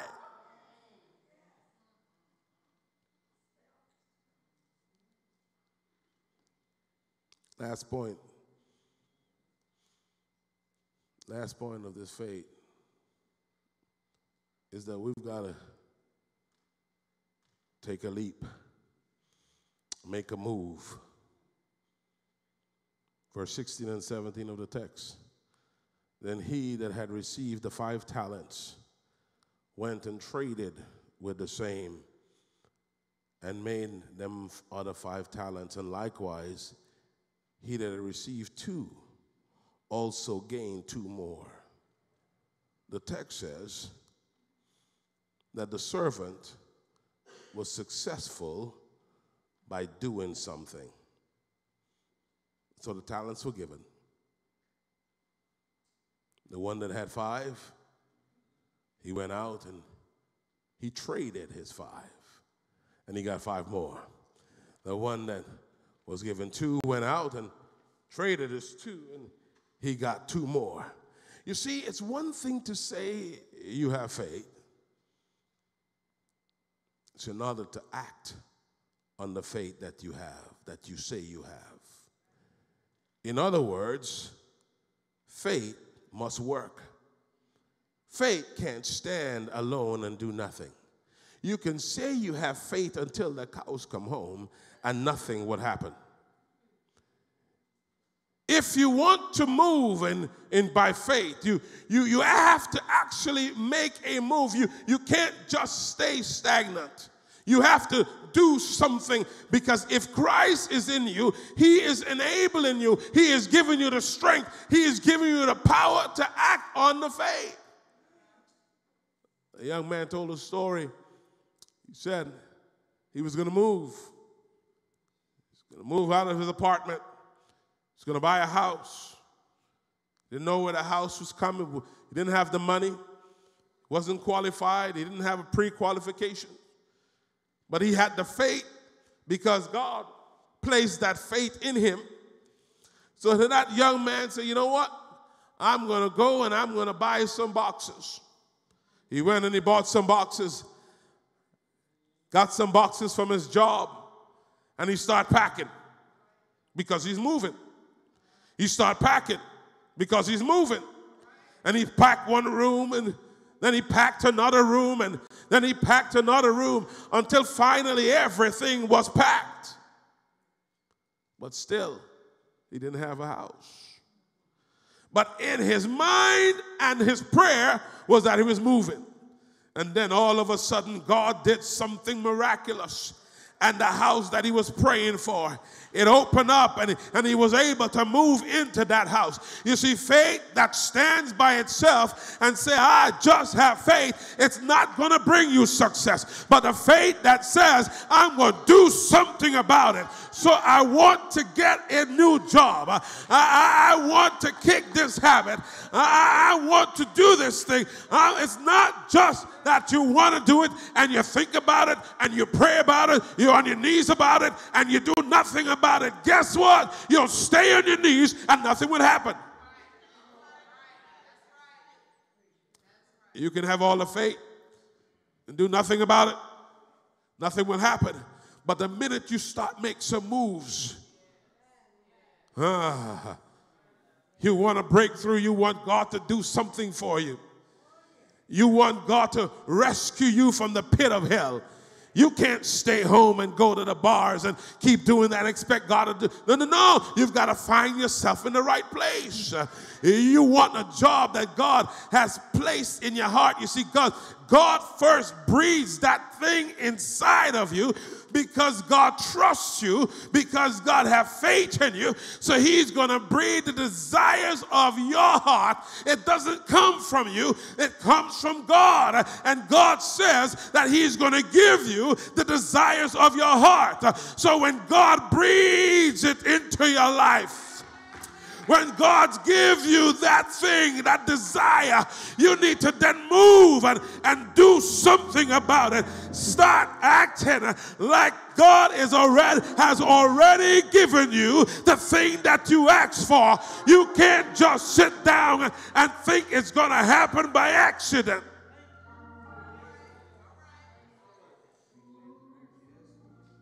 James puts it this way. Even so, faith, if it had no works, it's dead being alone.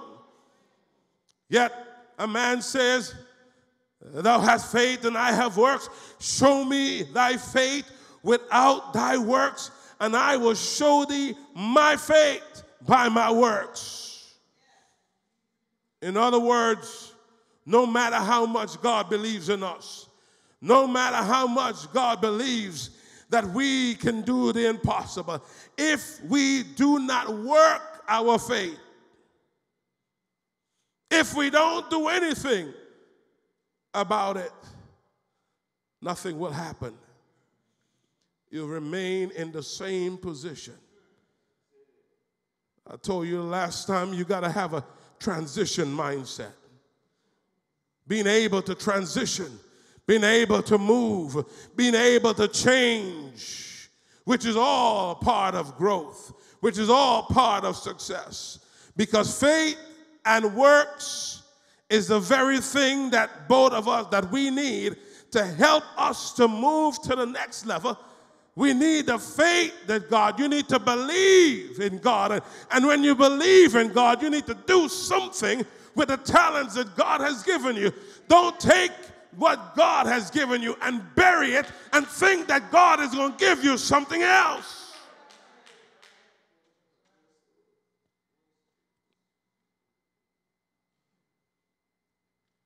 If you want divine favor, God has given each and every one of us a measure of faith. And if you want the favor that God has for you, you've got to start acting. Acting on the faith. You want victory in Jesus? You need to act like you're victorious.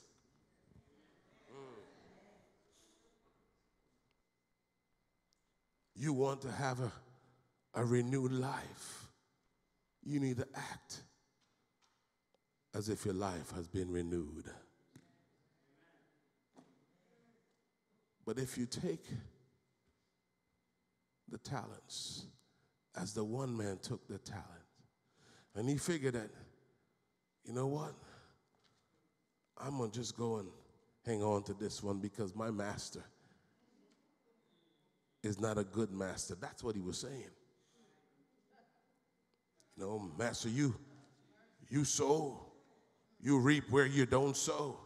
But rude. Talking about God. He's saying that you're not good. So because you're not good, because you're this tyrant of a master, I'm just going to hold on so I can give you back what you have given to me. And Jesus said, you unfaithful servant, I want no part with you.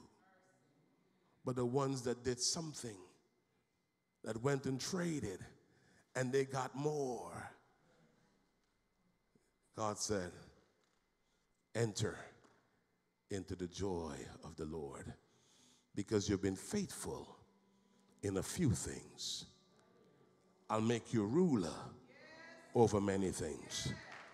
You see, some of us want to be rulers, but we don't want to be faithful. You can't be a ruler over many things if you're not faithful with what God has given to you. In the few things that God has given to you, He's given you life. He's given you breath. He's given you the ability to walk and to talk. He's given you the ability to use all of the talents and the gifts that He's given to you for His glory. But if you don't use it for His glory, you will lose it. Not only would you lose out of being successful in this life, but you'll lose out on the greatest success. That's eternal life. What am I saying to you, brothers and sisters? Simple. The divine favor that God has given to you,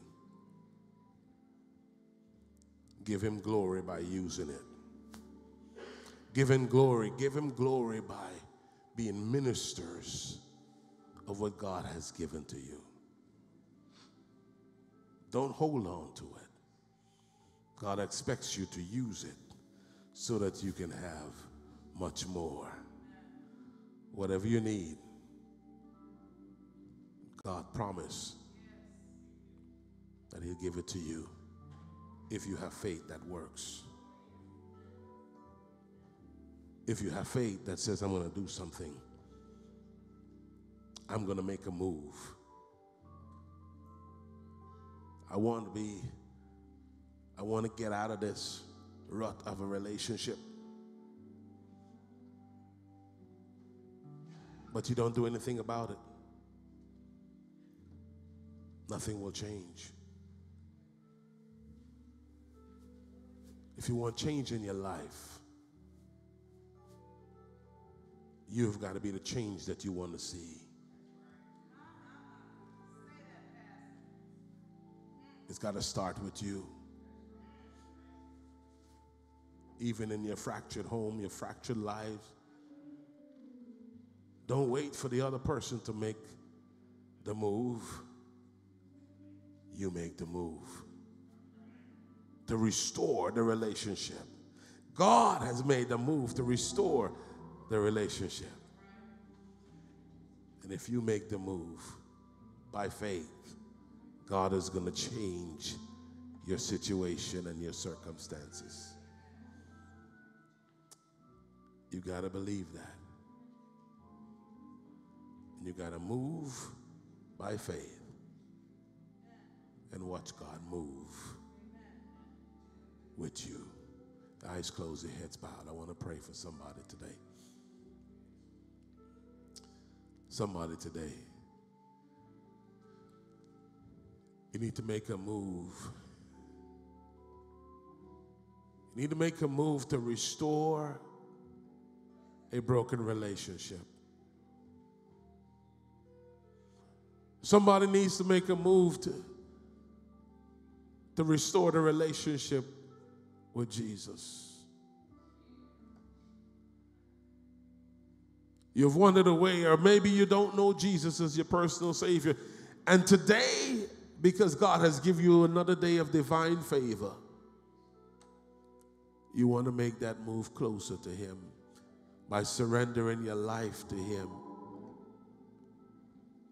If that's you, I want to ask you to raise your hands. I want to pray for you. You want to surrender your life to Him. God bless you. God bless you. God bless you. Maybe those that have raised their hands, maybe you're not a member of God's remnant church yet, to show Him how much you love the favor that He's given unto you.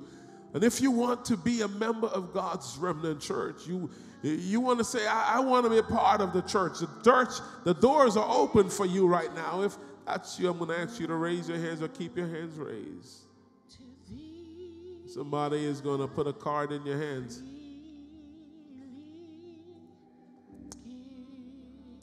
I want you to write your name, because we'll get you ready through studies so that you can know Jesus, so you can get closer to Him. It's coming. Someone is coming with a card.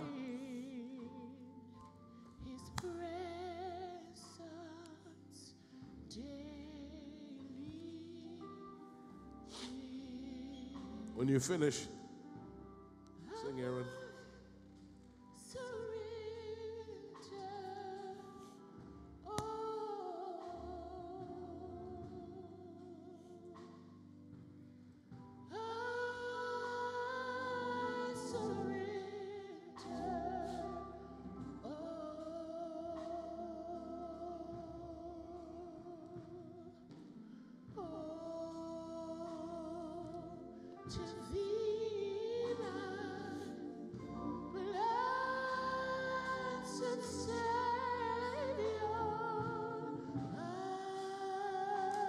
Church is praying.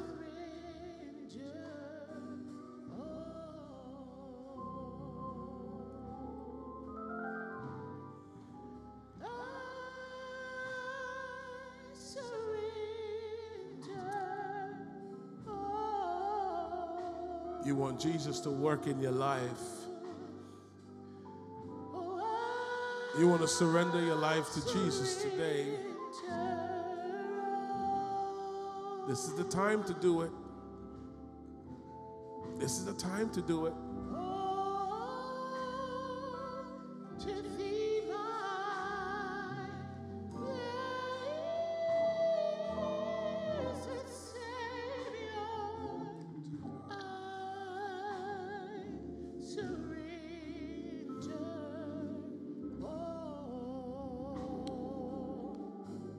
We're making that a call, one last call.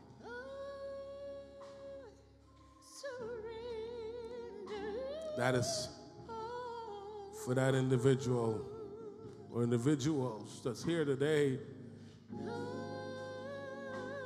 and you have lost your trust in people. You've lost your trust even in your marriage.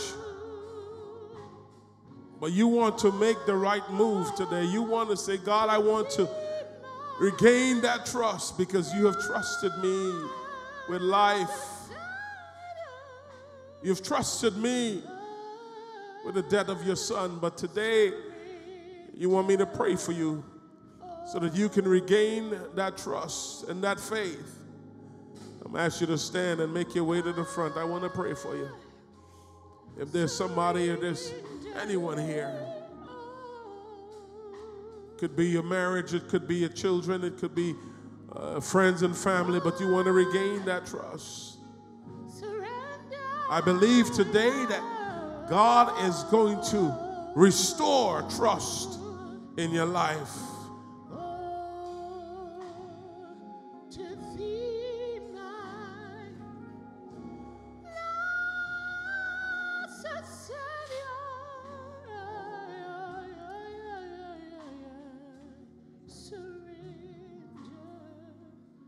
I want to pray for the individuals that are writing now. If you would just come front, I want to just have a general prayer right now.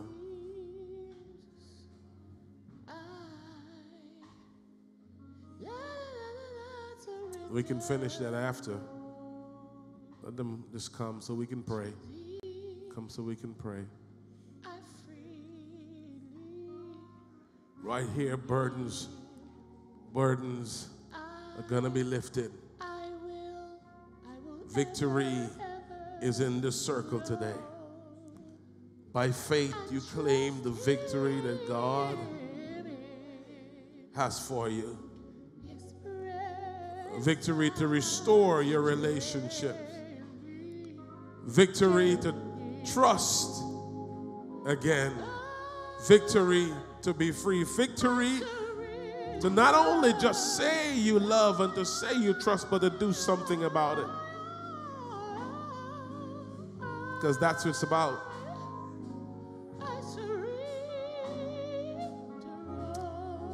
Father in heaven, we want to first thank you for the faith that you have in us and for the trust that you have placed in us. God, we thank you for believing in us, whereby you give us your only Son to die for us. Thank you for believing in us. Even though we mess up over and over again, you don't turn your back on us. Oh, what a God. Thank you. You still trust us, so you still have faith in us. You have faith that we will get it right. So, Father, thank you that you're a God that does not give up very easily. We give up on you, Father, but you said that you will never leave us nor forsake us. And so, Father, we thank you for that. Your children are standing here in front of this altar, God, asking you to restore the faith and trust in others that they need to have. Oh God, they may have been hurt, they may have been abused, they may have been misused, but Father, whatever the situation is, we know that you're a God that restores. And so, Father, I'm asking that you restore those broken relationships, restore those broken homes, God. Lord, I pray that you will allow pride to die. Allow self-centeredness to die. Because at the end of the day, Father, it's not for us to hold anyone hostage, but it's for us to set them free. Oh, Father, so we release everyone who has ever hurt us. We release everyone who has ever mistreated us. Oh, God, and I pray that you will take all of these broken hearts, and I pray, God, that you will replace that heart of flesh. Take out the stony hearts, Father. Oh, Father, and I pray today that those that have accepted you as their personal Savior, I pray, God, the step that they made, this giant leap of faith, oh, God, I pray that you will write their names in the Lamb's Book of Life. I pray that you will surround them with angels that protects them. Protect them from the evil one. Protect them from the enemy, the darts that the enemy is going to throw at them. I pray, God, in the name of Jesus, that you will protect them. Oh, God, you said that you're a strong tower. Be that strong tower for them. Oh, Father, for those that are sitting, for whatever reason, they need you, I pray that you will extend your love to them. Oh, what love that you have for us, that you sent your Son to die for us, and that you're coming again to receive us unto yourself. So, Father, help us to be ready. Help us to get rid of all the besetting sins in our lives. Help us, oh God, to just trust you with our life, God. So, God, we just place our lives in your hands. As we surrender it to you, we thank you for victory. We thank you for freedom. We thank you for the restored trust. We thank you, God, for mending the broken homes and the broken lives. For doing it right now, God. At this very moment, God. At this very time, God. Break down those barriers, Father. In the mighty name of Jesus. Let the church say amen. Let the church say hallelujah. Let the church say glory.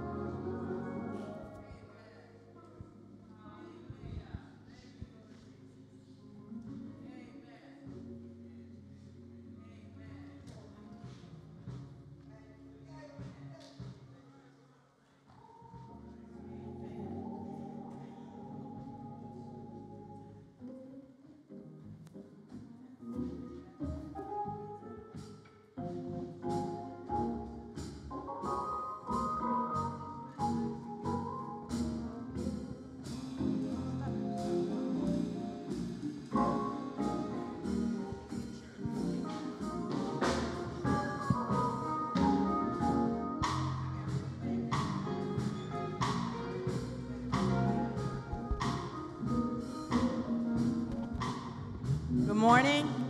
Good afternoon. Excuse me. It is stewardship time. And basically, Pastor said everything I was going to say this morning because I was looking up stewardship in the Bible and I came across all of those scriptures. But just think about it. I never thought about these two things, that God trusts us.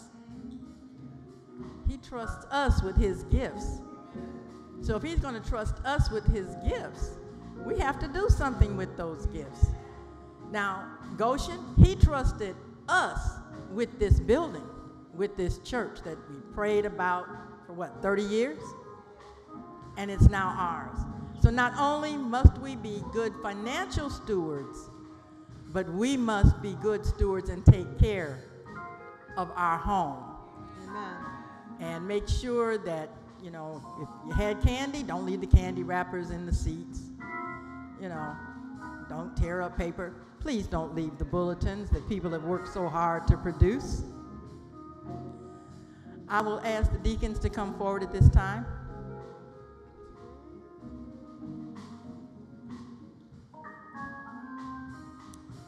Can we bow our heads? Heavenly Father, we come before you at this time to return a faithful tithe and an offering for the work of this ministry, of this church, for your kingdom, Lord. We ask that you would bless those that have it to give, that you would bless those that don't have it but would like to give, that you would bless them. In Jesus' name we pray. Amen.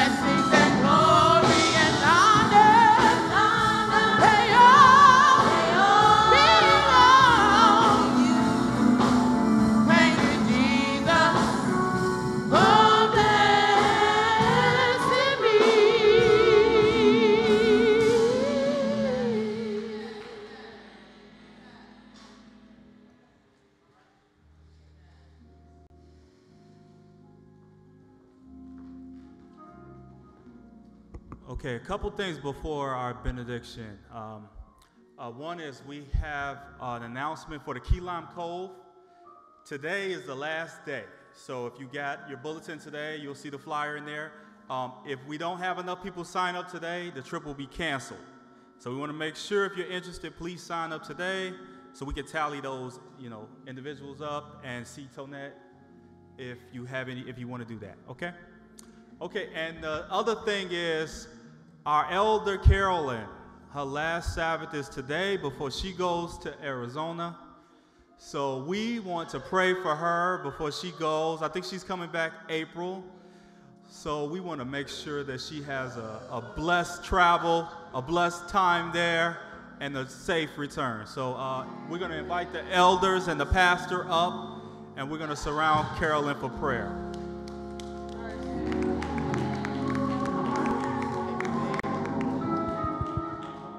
Testing.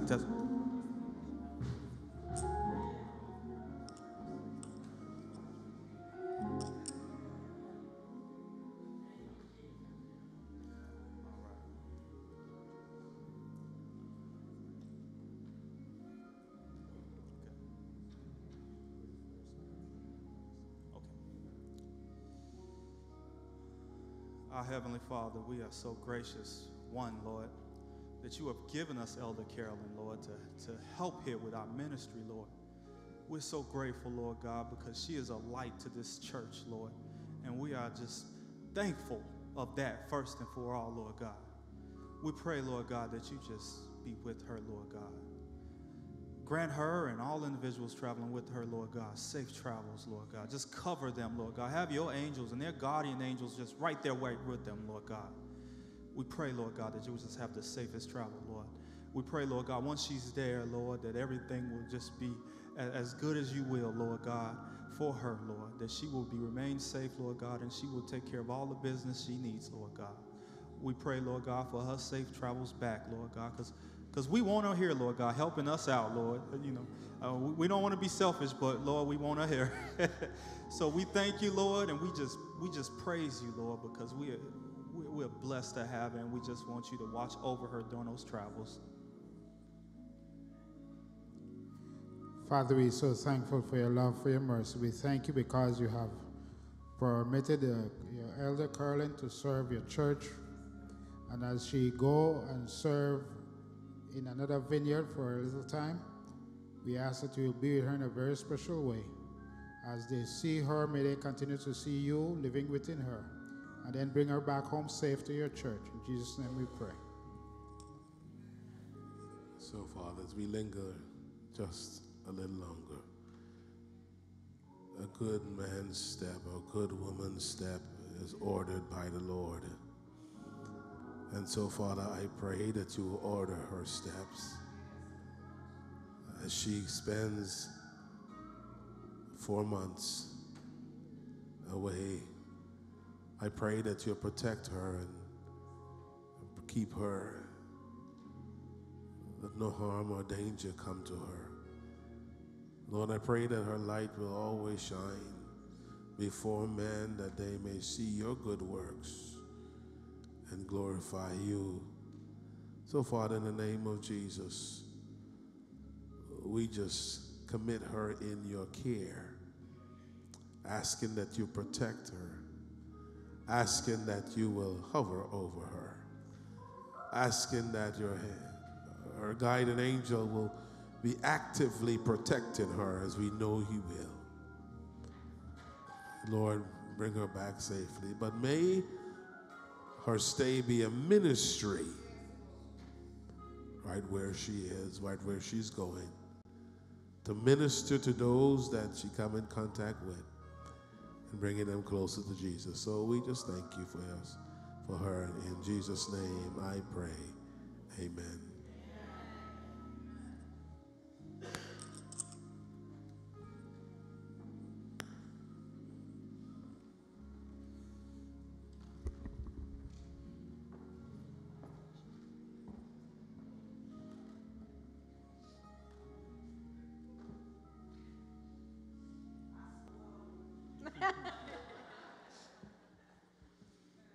Okay, please stand for our benediction.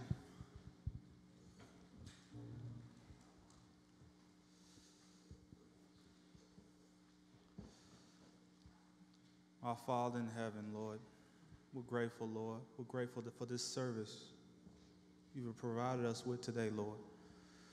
We pray, Lord, that you have your angels watching over the people today, Lord God, and just be with us as we leave this place, Lord God, and just keep in our minds those things which you saw good, Lord God, to keep with us from what we've learned, Lord. We thank you. In Jesus' name, amen.